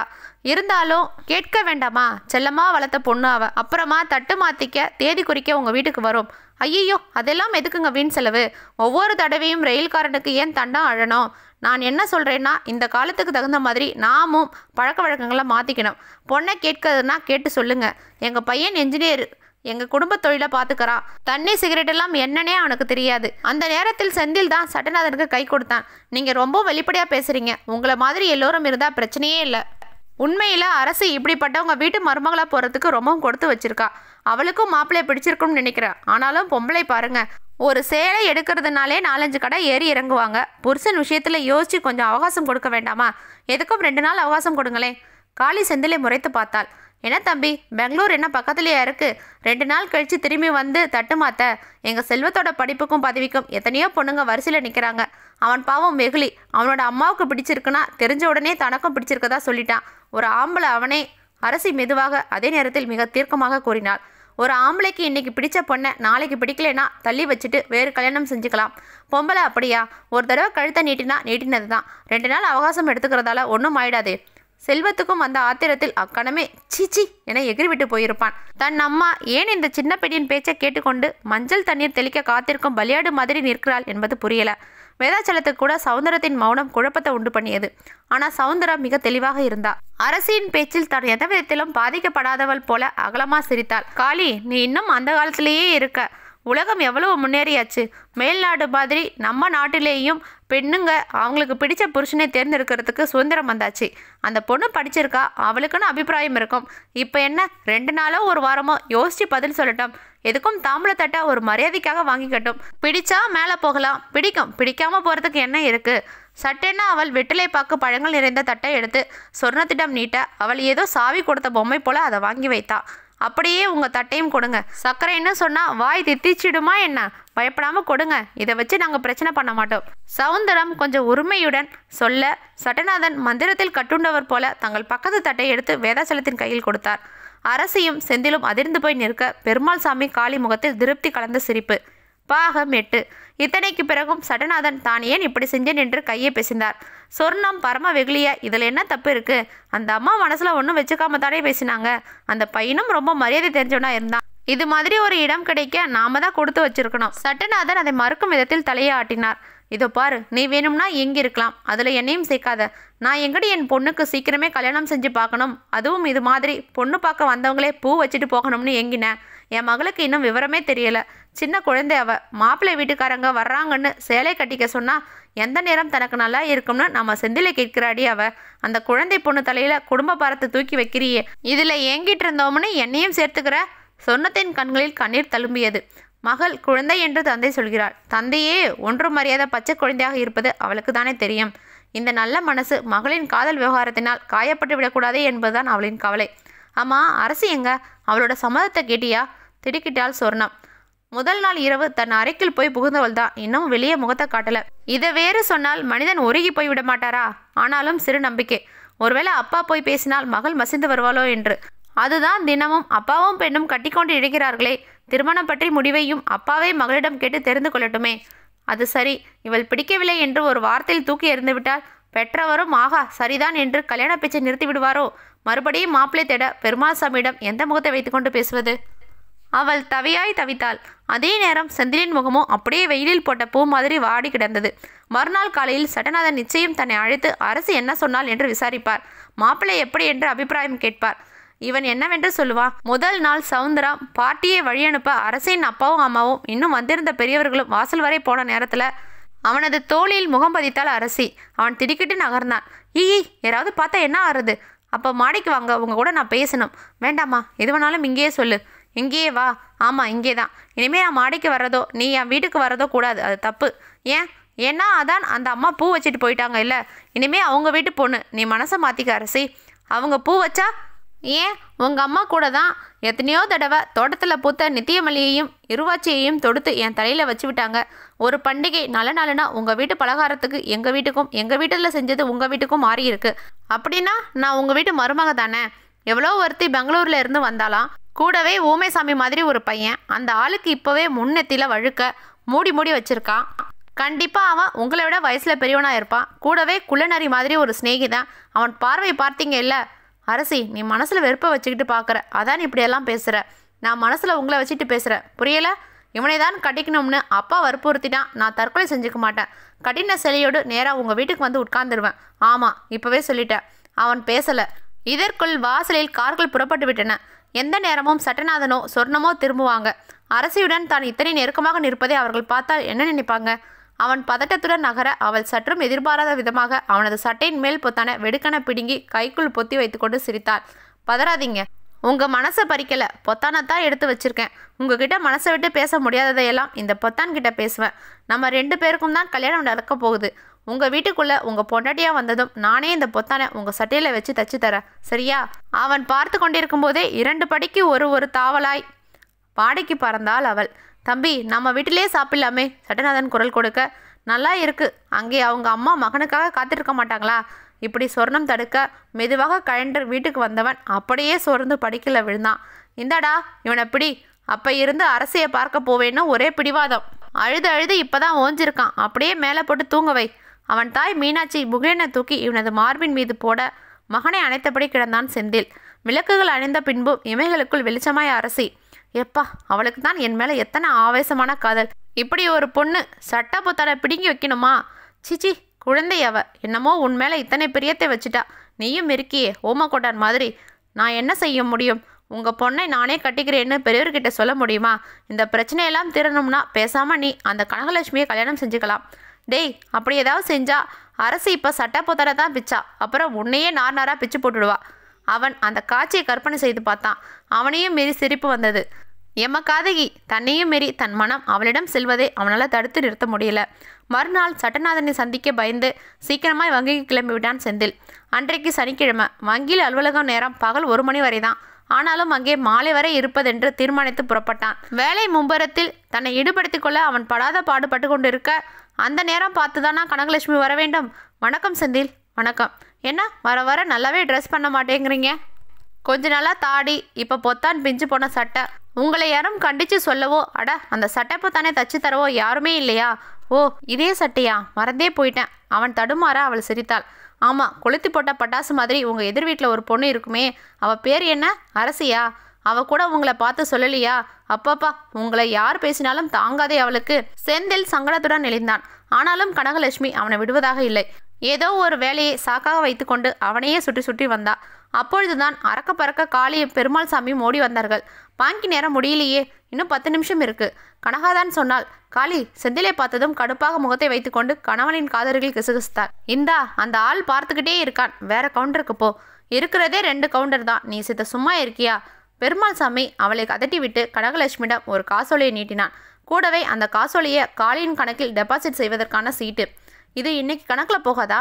கனகா அந்த காசோலையை வாங்கி புரட்டி பார்த்தா. அவளது புருவம் ஏறி இறங்கியது. இது பெங்களூர் செக். தாமதமாக வேற கொண்டு வந்திருக்கீங்க. திங்கக்கிழமை தான் உங்கள் கணக்கில் வந்து சேரும். எப்படியும் ஒரு வாரம். பெருமாள் சாமியின் முகம் இருண்டது. காளியிடம் தன்னை மீறி உரத்த குரலில் சொன்னார். உன் பணக்கார தங்கச்சி அவள் புத்தியை காட்டிட்டா. அப்போவே செக் வேண்டாம் பணமாக கொடுத்துருங்கன்னு அடிச்சுக்கிட்டேனே. இதுக்கு தான் பண்ண விட்டு பொண்ணு கல்யாணத்துக்கு சம்மதிக்க ஒரு வாரம் அவகாசம் கொடுத்துருக்காப்புல. உன் தங்கியோட பணமும் ஒரு வாரம் கழிச்சு தான் நம்ம கணக்கில் வந்து சேரும். காளி வாய் பிளந்தாள். அப்படின்னா அப்படிதான். இங்கே வாயை பிளந்துட்டு நின்னா எப்படி? நட, எல்லாம் வீட்டுக்கு போய் பேசிக்கலாம். பெருமாள் சாமி மனைவியை அழைத்து கொண்டு போவதை பார்த்து கொண்டிருந்த கனகலட்சுமி அவர் கொடுத்த காசோலையை கையில் எடுத்துக்கொண்டு மீண்டும் செந்திலிடம் வந்தாள். செந்தில், பெங்களூர் சவுந்தரம்மாவுக்கும் வாத்தியார் பெருமாள் சாமியோட பொண்டாட்டி காளிக்கும் என்ன சம்பந்தம்? ஏன் கேட்குறீங்க? இல்லை, அந்த அம்மா இந்த அம்மாவுக்கு 1 லட்சம் செக் கொடுத்துருக்காங்க. இந்த வாத்தியார் கல்யாண தரகர்னு தெரியும். நிலம் வீடு வாங்கி விற்கிற தொழில் செய்கிறாரோ? யாருக்கு தெரியும்? முதல்ல அலட்சியமாக தான் சொன்னான் செந்தில். அடுத்த சில நிமிடங்களில் முதல் நாள் அரசியை பெண் பார்க்க வந்த பெங்களூர் கும்பலோடு பெருமாளும் காளியும் வந்திருந்ததும் காளி அவனிடம் கொஞ்சம் கடுமையாக பேசியதும் மூளையில் மின்னல் அடித்தது. என்ன தம்பி, பெங்களூர் என்ன பக்கத்துலையா இருக்கு? 2 நாள் கழிச்சு திரும்பி வந்து தட்டுமாத்த. எங்கள் செல்வத்தோட படிப்புக்கும் பதவிக்கும் எத்தனையோ பொண்ணுங்க வரிசையில் நிற்கிறாங்க. ஒரு ஆம்பளை அவனே தங்கையின் மகனுக்காக அவள் பரிந்து பேசினாளே. இல்லை, பண்ணை வீட்டு ஒரே பெண்ணை அந்த பெங்களூருக்காரி மகனுக்கு கட்டி வைப்பதற்காக பேரம் பேசினாளா? இந்த பணம் அக்காவுக்கு பாசத்துடன் தங்கை கொடுத்ததா, இல்லை தரகுக்காக கொடுத்ததா? 1 லட்சம் ரூபாயா தரகு? அவன் மலைத்து போய் உட்கார்ந்திருந்தான். கனகலட்சுமி தான் செருமினாள். என்ன பலமான யோசனை? இல்லை கனகா, இவங்க கூட நேற்று பெங்களூரில் இருந்து மாப்பிள்ளை வீட்டுக்காரங்க அரசியை பொண்ணு பார்க்க வந்திருந்தாங்க. என்னது, அரசியையா? அப்போ அவளை நீங்கள் கல்யாணம் செஞ்சுக்க போகிறது இல்லையா? எப்படி உங்களை பிரிய சம்மதிச்சா? அதான் ஐயா, இத்தனை சோகமாக வந்திருக்கீங்களா? செந்தில் அவளை நிமிர்ந்து பார்த்துவிட்டு தலை குனிந்தான். ஆஃபீஸ் நேரத்தில் வேண்டாம் கனகா, எல்லாம் அப்புறமா சொல்கிறேன். வேலை நேரம் முடிஞ்சு அவங்கவுங்க வீட்டுக்கு கிளம்புறாங்க. செந்தில், அநேகமாக நீங்களும் நானும் வாட்ச்மேனும் தான் இருப்போம். இப்போ சொல்லுங்கள், என்ன ஆச்சு? செந்தில் தயங்கி தயங்கி சொன்னான். தன்னை பற்றி அரசியின் கள்ளக்கபடமில்லாத அன்பு பற்றி, என்னதான் உதர முயன்றாலும் காலப்போக்கில் தானும் அவள் மீது வைத்துவிட்ட பாசம் பற்றி, அரசியின் தாய் சொர்ணத்தின் கவலை பற்றி, சட்டநாதனின் காதல் என்றாலே பிடிக்காதத காரணம் பற்றி, கடைசியாக நேற்று வந்திருந்த மாப்பிள்ளை வீட்டார் பற்றி, அவர்கள் பிடிவாதமாய் பூ வைத்து தட்டு மாற்றி போனது பற்றி, அவர்களை அழைத்து வந்ததே இந்த பெருமாள் சாமியும் காளியும் தான் என்பது பற்றி அரசி தன்னிடம் கூறிய வார்த்தைகளை கூட மறைக்கவில்லை அவன். சொல்வது என்று ஆனவுடன் எதற்காக ஒளிவு மறைவு? கனகலட்சுமி கண்கள் பணிக்க உட்கார்ந்து விட்டாள். சின்ன பெண்ணாக இருந்தாலும் அவள் தன் நிலையில் எவ்வளோ உறுதியாக இருக்கா பாருங்க.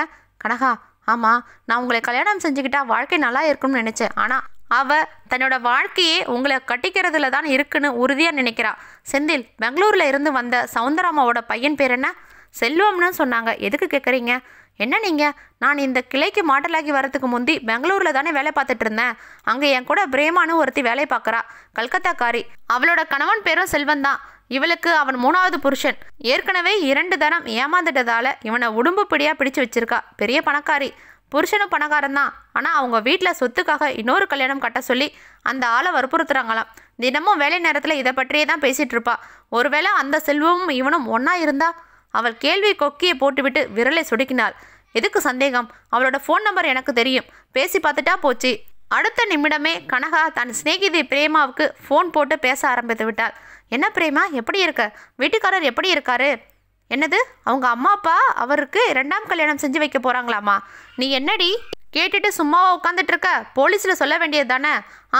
வெறும் கல்யாணம் மட்டும்தானா? மற்றதெல்லாம்? அழாதே, தாலி மட்டும்தான் கட்டுவாராம், மற்றபடி தொடக்கூட மாட்டாராமா. ஏய், இதை நீ நம்புறியா? அப்படி ஒரு பொண்ணை ஏமாத்துறது பாவம் இல்லையா? என்ன செய்யறது முடிவு? படித்த பொண்ணு, நீயே இப்படி செய்யலாமா? என்னது, பொண்ணு பார்க்க போயிருக்காங்களா? எந்த ஊருக்குன்னு கேட்கலையா? அசடே, அவங்க நான் இருக்கிற ஊருக்கு தான் வந்திருக்காங்க. பொண்ணு தலை தக்காளி பழமாட்டம் இருக்கும். சின்ன வயசு, பல கோடி பெருமானமான சொத்து இருக்கு. ஏய் அழாத, அவசரப்படாத. இன்னும் அந்த பொண்ணு எதுவும் ஒப்புதல் சொல்லாது. அதுக்கு ஒரு ஆள் மீதும் பிடித்தம். ஜம்முன்னு இருப்பார். எனக்கு கூட வேலையை பார்த்துட்டு இருக்கார். நான் கூட அவர் கிடைப்பாருன்னு ஆசைப்பட்டேன். ஆனால் அந்த பொண்ணும் அவர் மேலே இருக்கிற அன்பு இருக்கே, அதுக்கு முன்னாடி நான் எல்லாம் சும்மா. அவள் பேசிக்கொண்டே செந்திலை பார்த்து சிரித்தாள். அவன் அனுமதியின்றி தொலைபேசியில் இன்னொன்றையும் சொன்னாள். நானும் மிஸ்டர் செந்திலும் அங்கே வரோம். அதுவரை செல்வத்துக்கிட்ட எதையும் கண்டுக்காத. செந்தில் தான் ஆண் என்பதையும் மறந்து அழுதான். பாகம் 9. வாயெல்லாம் பல்லாக நின்றாள் சவுந்தரம். வேதாச்சலத்துக்கு தன் செவியே நம்ப முடியல. நிஜமாலுமே சட்டநாதனும் அவர் சம்சாரமும் நிச்சயத்துக்கு நாள் குறிச்சுக்கிட்டு நம்மளை அழைக்க வராங்களா? பொண்ணு சம்மதிச்சிடுச்சா? பின்ன என்ன கசக்குமா? புரோக்கர் மாமா, உண்மையிலே நீங்கள் பெரிய ஆளு தான், ஒத்துக்கிறேன். ஆமாம், செக்கு காசாகிறதுக்கு 1 வாரம் ஆகுமாமே. அடடே, என்ன நம்ம பேங்க் எல்லாம் இத்தனை மெத்தனமாக இருக்குது, நீங்கள் கவலைப்படாதீங்க, பண்ணையோட நீங்களும் காலையும் வருவீங்க இல்லை, அப்போ ரொக்கமாக கையில் கொடுத்துட்றேன், செக்கை என்ன செய்யறதா அதை பற்றி அப்புறம் பேசிக்கலாம். ஆமாம், நீங்கள் 2 பேரும் உடனே வந்து சேருங்க. பறந்தாள் சவுந்தரம். கூடவே தன் மகனையும் அழைத்து கட்டளை போட்டாள். இதோ பாருடா, வந்ததும் வராததுமா அந்த மூதேவியை பார்க்க ஓட வேண்டாம். சட்டநாதனும் அவர் சம்சாரமும் வந்துட்டு போகிற வரை வீட்டை விட்டு நகரக்கூடாது. நான் போகலைன்னா அவன் வந்துடுவாம்மா. வரட்டுமேடா, வரட்டும். என்னென்ன நினைச்சிட்டு இருக்கா? அவன் மட்டும் வரட்டும். போலீஸ் கமிஷனர்கிட்ட சொல்லி அப்படியே உள்ளே தள்ளிடுவேன். சவுந்தரம் கொஞ்சம் நிலைக்கொள்ளாம தான் ஆடினா. அப்படியே டாக்டர் நாகநாதனை அழைத்து மேல் மாடியில் இருப்பவளையும் கொஞ்சம் கவனிக்க சொல்லவும் மறக்கல. டாக்டர் கல்யாணம் பேச வரப்போகிறது மேலே இருக்கிற கிறுக்கு பிடிச்சவளோட கூட பிறந்த அண்ணன். இது பாட்டுக்கு சினிமாவில் வர மாதிரி பாடி ஊரை கூட்டிட போகுது. எப்பவும் போடுற ஊசி மருந்தை கொஞ்சம் அதிகமாக போட்டுடுங்க. இதுக்கு மேலே போட்டால் ஒரேடியாக போய் சேர்ந்துருவா. இப்போவே உடம்புல சக்தி இல்லை. செத்து போயிட்டா கொலைப்பழி என் தலையில் விழும். அது தேவையா? வேதாச்சலம் குடும்பத்தின் நம்பிக்கை உரியவர் தான் டாக்டர். அவர் எகிரினார். உடனேயே சவுந்தரம் ஒரு பணப்பெட்டியை தூக்கி அவர் புறம் வீசினாள். 5 லட்சம் இருக்கு. என்னவோ கொலையே செய்யாத ஒரு மாதிரி பேசுறீங்களே. எங்க மச்சினர் கல்யாணத்தின் போது படைக்கையோட கிடந்த எங்க மாமனாரை ஒரே ஊசியில வழி அனுப்பி வைக்கலையா நீங்க? அதுக்காக கல்கத்தாவில் வீடு வாங்கி தரலையா நாங்க? அப்புறம்தான் கல்குண்டு மாதிரி இருந்த எங்க மச்சினருக்கு கொஞ்சம் கொஞ்சமா சாப்பாட்டுல மருந்து வச்சு சாகடிக்கலையா? அதுக்காக உங்க சம்சாரத்துக்கு 60 பவுனும் காரும் தந்து மாசம் தவறாம 5000 தரலையா நாங்க? அதே போல என் ஓரகத்தி வயிற்றுல 3 மாசம் 4 மாசம்னு உண்டான அப்பவும் கருவை கழுவிட்டு அவளை பித்து பிடிக்க வச்சு எங்களுக்கே எத்தனையோ அனுகூலமா இருந்தீங்க. நாங்களும் நன்றி விசுவாசமாகத்தான் நடந்துக்கிட்டோம். நாகநாதன் இதை கேட்டு தலைகுனிந்து நின்றார். சவுந்தரம் அவரை கிழித்து விடுவது போல பார்த்தாள். நீங்கள் ஒழுங்காக வைத்திய தொழிலை பார்த்தா கூட இத்தனை சம்பாதித்திருக்க முடியாது. ஏன்னா நீங்கள் தான் டாக்டர் படிப்பையே முழுசாக முடிக்கலையே. இதை வெளியில் சொல்லாமல் போட்டு மாட்டியிருந்தா இந்நேரம் கையில் காப்பு மாட்டி உங்களை உள்ளே வச்சிருப்பாங்க.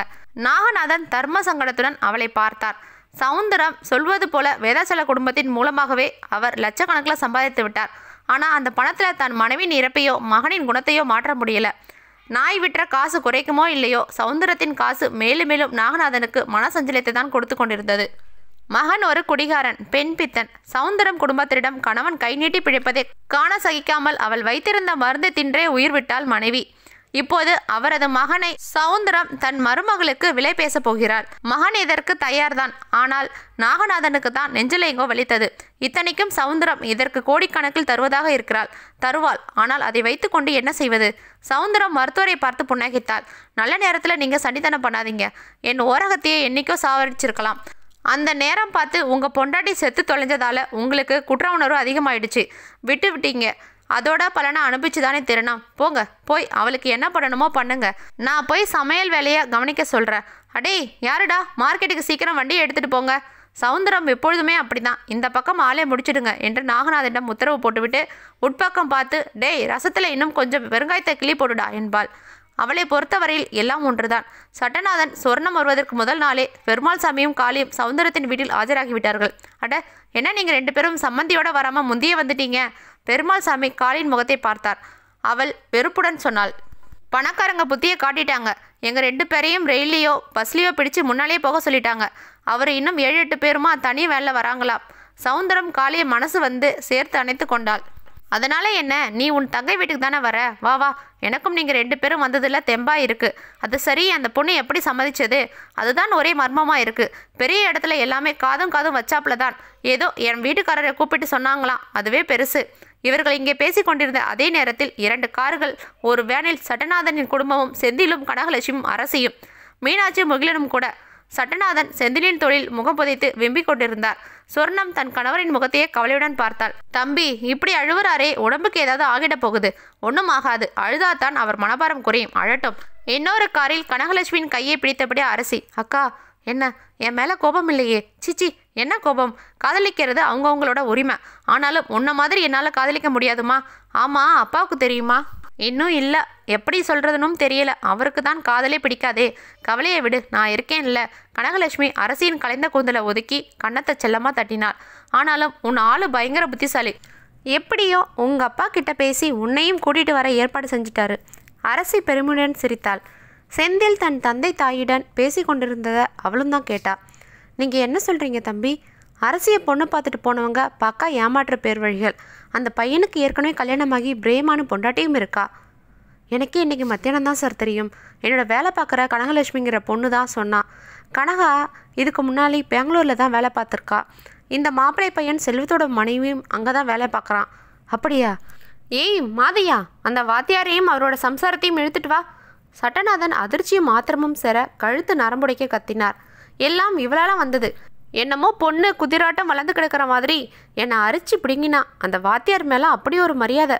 சொர்ணம் இந்த வார்த்தையை தாங்க மாட்டாமல் முகம் சிவக்க அழத் தொடங்கினா. அப்படியும் அவளுக்குள் சின்னதாக சந்தேகம். ஒருவேளை அரசி தன்னை விட்டு போய்விடப் போகிறாளே என்ற அச்சத்தில் செந்தில் வேண்டுமென்றே கல்யாணத்தை நிறுத்த பார்க்குறானோ? அவள் சட்டநாதனையும் மீறிக்கொண்டு துக்கம் தொண்டை அடைக்க சீறினாள். ஆமாம், வாத்தியாரை கூப்பிடுங்க, யார் சொல்றது உண்மைன்னு பார்த்துடலாம். தன் தாய் செந்திலை சந்தேகப்படுவது போல சொன்னது தாங்கவில்லை அரசிக்கு. வரைந்து கட்டிக்கொண்டு சண்டைக்கு தயாராகிவிட்டாள். இப்போ என்னங்கிற? இவர் பொய் சொல்கிறாங்கறியா? அம்மா தாயே, உங்ககிட்ட வாய் கொடுக்க நான் தயாராக இல்லை. அன்னைக்கு வந்த கும்பலை பார்த்த உடனேயே எனக்கு சந்தேகம் தட்டிடுச்சு. அது எப்படி கொஞ்சம் கூட முன் அறிவிப்பு இல்லாமல் பூ வச்சாங்க? அந்த பூவை அவன் காதில் வச்சிருக்கணும். இடையில் செந்தில்நாதன் புகுந்து அரசி அடக்க வேண்டியதாயிற்று. அரசி, அம்மாவை அப்படியெல்லாம் பேசக்கூடாது. அவங்க கவலை அவங்களுக்கு. காலகாலத்தில் பொண்ணை ஒரு நல்ல இடத்துல கட்டி கொடுக்கணும்னு உங்கள் அம்மா ஆசைப்பட்டதில் தப்பே இல்லை. என்ன சரியாக விசாரிக்காமல் வாத்தியாரை முழுசாக நம்பிட்டாங்க, அதுதான் தப்பு. சொர்ணம் சேலை தலைப்பால் முகத்தை அழுத்த துடைத்தபடி கூறினாள். எதுக்கு நமக்குள்ள சண்டை? அந்த வாத்தியாரை அழைச்சி விசாரிப்போம். செந்தில் மிக நிதானமாக பொறுமையுடன் எடுத்து சொன்னான். அம்மா, முல்லை முள்ளால் தான் எடுக்கணும். தாம்பூலம் மாற்றிக்க பத்திரிக்கை எழுத எல்லாம் நாள் குறிச்சிட்டோம். அதுக்கு சம்மந்தி வீட்டுக்காரங்களை நேரில் அழைக்கணும். அவங்கக்கிட்ட சொல்லுங்கன்னு வாத்தியார்கிட்ட தகவல் சொல்லிடுங்க. நாம் பெங்களூர் போவோம். எதுக்கு? வேண்டாம்னா அந்த வாத்தியார்கிட்டயே சொல்கிறத விட்டுட்டு நாம் எதுக்கு அந்த பொல்லாதவங்க வீட்டுக்கு படியேறணும்? மறுபடியும் அரசி. அதானே, என் பொண்ணு சொல்கிறதான் சரி. பிடிக்கலேன்னு ஒத்த வார்த்தையில் சொல்லிட்டு அந்த வாத்தியாரையும் அவர் சம்சாரத்தையும் ஊரை விட்டு துரத்தர விட்டுட்டு நாம் எதுக்கு? சட்டநாதன் பெண்ணுக்கு மேல் எகிரினார். செந்திலின் முகத்தில் சிரிப்பு. அப்பாவும் பொண்ணும் நல்லா தான் குதிக்கிறீங்க. அரசி, அப்பாவை விடு. உனக்கு உன்னோட வீனஸ் தேவதையை நேரில் பார்க்க வேண்டாமா? அரசி துள்ளி நிமிர்ந்தாள். சட்டநாதனும் சொர்ணாவும் அப்பாவிகளாய் விழித்தனர். என்னது? ஆமாம், அந்த தேவதை இந்த சவுந்தரம்மாள் வீட்டில் தான் சிறைப்பட்டிருக்கு. பைத்தியம்ங்கிற பேரில். ஆனால் பைத்தியம் இல்லை. அப்பா, அப்பா, அத்தை உசுரோட தான் இருக்காங்களாம், செத்து போகலையாம். ஐயோ அப்பா, வந்திருந்தவங்க அத்தையோட புகுந்த வீட்டை சேர்ந்தவங்க. சட்டநாதனுக்கு பேச்சே எழல. இப்பொழுதுதான் பெங்களூருக்கு பெருமாள் சாமியுடன் போன போது அறிமுகப்படுத்தப்பட்ட மருத்துவரின் முகம் நினைவுக்கு வந்தது. அட, அந்த டாக்டரை கல்கத்தாவில் வச்சு இல்லை பார்த்தேன். தங்கச்சியோட வைத்திய செலவுக்காக 1 லட்சம் செக் கொடுத்துட்டு அப்போ கூடவே ஒரு ஒட்டடை குச்சி நின்னுதே, நவநீதத்தோட மச்சினர்னு. அதான் இந்த வேதாச்சலமா? நவநீதம் சாகலையா? கடவுளே, என்ன கொடுமைடா இது! அவர் அப்படியே இடிந்து போய் உட்கார்ந்து விட்டார். சொர்ணமோ செந்திலின் கரங்களை பிடித்து கொண்டு ஓவென அழத் தொடங்கினார். எங்கள் நவநீதம் உயிரோட இருக்கலாம் தம்பி, தெய்வம் மாதிரி சொல்கிறீங்களே, அவளை நாங்கள் பார்க்க முடியுமா? அதுக்காக தான் சொல்கிறேம்மா, முதல்ல எதையும் வெளிக்காட்டாமல் கல்யாணம் பற்றி பேச வரோம்னு அந்த சவுந்தரம்மாக்கிட்ட வாத்தியாரை சொல்லுங்க. அவங்கள முன்னாடி போயிட சொல்லுங்க. நம்ம கூட வர வேண்டாம். ஏன்னா நம்ம கூட போலீஸ் படையே வரும். அப்புறம் அங்கே போய் பெங்களூர் போலீஸ்கிட்டையும் புகார் எழுதி தரணும். இதை சொன்னவன் அரசியை ஒரு முறை குறும்பாக பார்த்து விட்டு சொன்னான். உங்கள் பொண்ணையும் கூட்டிக்குங்க. அவள் எதுக்குப்பா? வீட்டில் தனியாக விட வேண்டாம். நாம் இப்படி போலீஸோடு வரோம் என்கிற தகவல் தெரிஞ்சு சவுந்தரம்மா ஆள் வச்சு உங்கள் பொண்ணை கடத்திட்டு வர சொல்லிட்டா? ஐயோ, ஆனால் உங்கள் பொண்ணுக்கிட்ட அதெல்லாம் நடக்காதுன்னு வச்சுக்குங்க. அவள் யாராவது கடத்தினாதான் உண்டு. கனகலட்சுமி நம்ம கூட வரா. உங்கள் மகளை அவள் பத்திரமா பார்த்துப்பா. இதுதான் நடந்தது. சவுந்தரம் கூட ஏதோ 10 பேரை தான் எதிர்பார்த்திருந்தா. தபதபா வேணா 20-30 பேர்கள், அத்தனையும் போலீஸ் மாற்று உடையில். ஆனாலும் வேதாச்சலத்துக்கு பொறி தட்டிவிட்டது. நாகநாதன் அப்படியே நழுவ பார்த்தார். ஆனால் முதலில் பிடிப்பட்டவர் அவர்தான். மாடியில் எங்கே அடிச்சு வச்சிருக்க? யார? பலார் என மருத்துவரை இன்ஸ்பெக்டர் அறைந்த அறையில் செல்வம் பயந்து ஒடுங்கி போய்விட்டான். அதுவும் கூட்டத்தில் பிரேமா தலை தெரிந்தவுடன் போலீஸிடம் வளைய வந்து நடந்தவைகளை சொல்லிவிடுவதாக ஒப்புக்கொண்டான். சார், என்னை ஒன்றும் செஞ்சிடாதீங்க. எங்கள் அம்மாவும் அப்பாவும் தான் இதுக்கெல்லாம் மூல காரணம். நான் என் மனைவி பிரேமாவை இன்னமும் லவ் பண்ணுறேன் சார். கொஞ்ச நேரத்தில் அந்த வீடு அமளி தொல்மொழிப்பட்டது. மாடியிலிருந்து எலும்பும் தோலுமாய் படுத்த நிலையிலேயே தூக்கி வரப்பட்ட நவநீதத்தை கண்டு அழுகையில் வெடித்து விட்டார் சட்டநாதன். இந்த பாவியை மன்னிச்சிடுமா, நீ உயிரோட இருக்குங்கிற விவரமே தெரியாமல் இவனுங்க சொன்னதை நம்பிட்டு. செந்தில்நாதன் அவரை இப்போவும் ஆசுவாசப்படுத்தினான். சார், உங்கள் தங்கச்சி நம்ம கூட தான் வரப்போகிறாங்க. நீங்கள் ஆக வேண்டியதை பாருங்கள். அந்த வாத்தியார் அவருடைய சம்சாரம் நழுவ பார்க்குறாங்க. பிடிச்சு வைங்க. புகார் கொடுத்துட்டு கிளம்புங்க.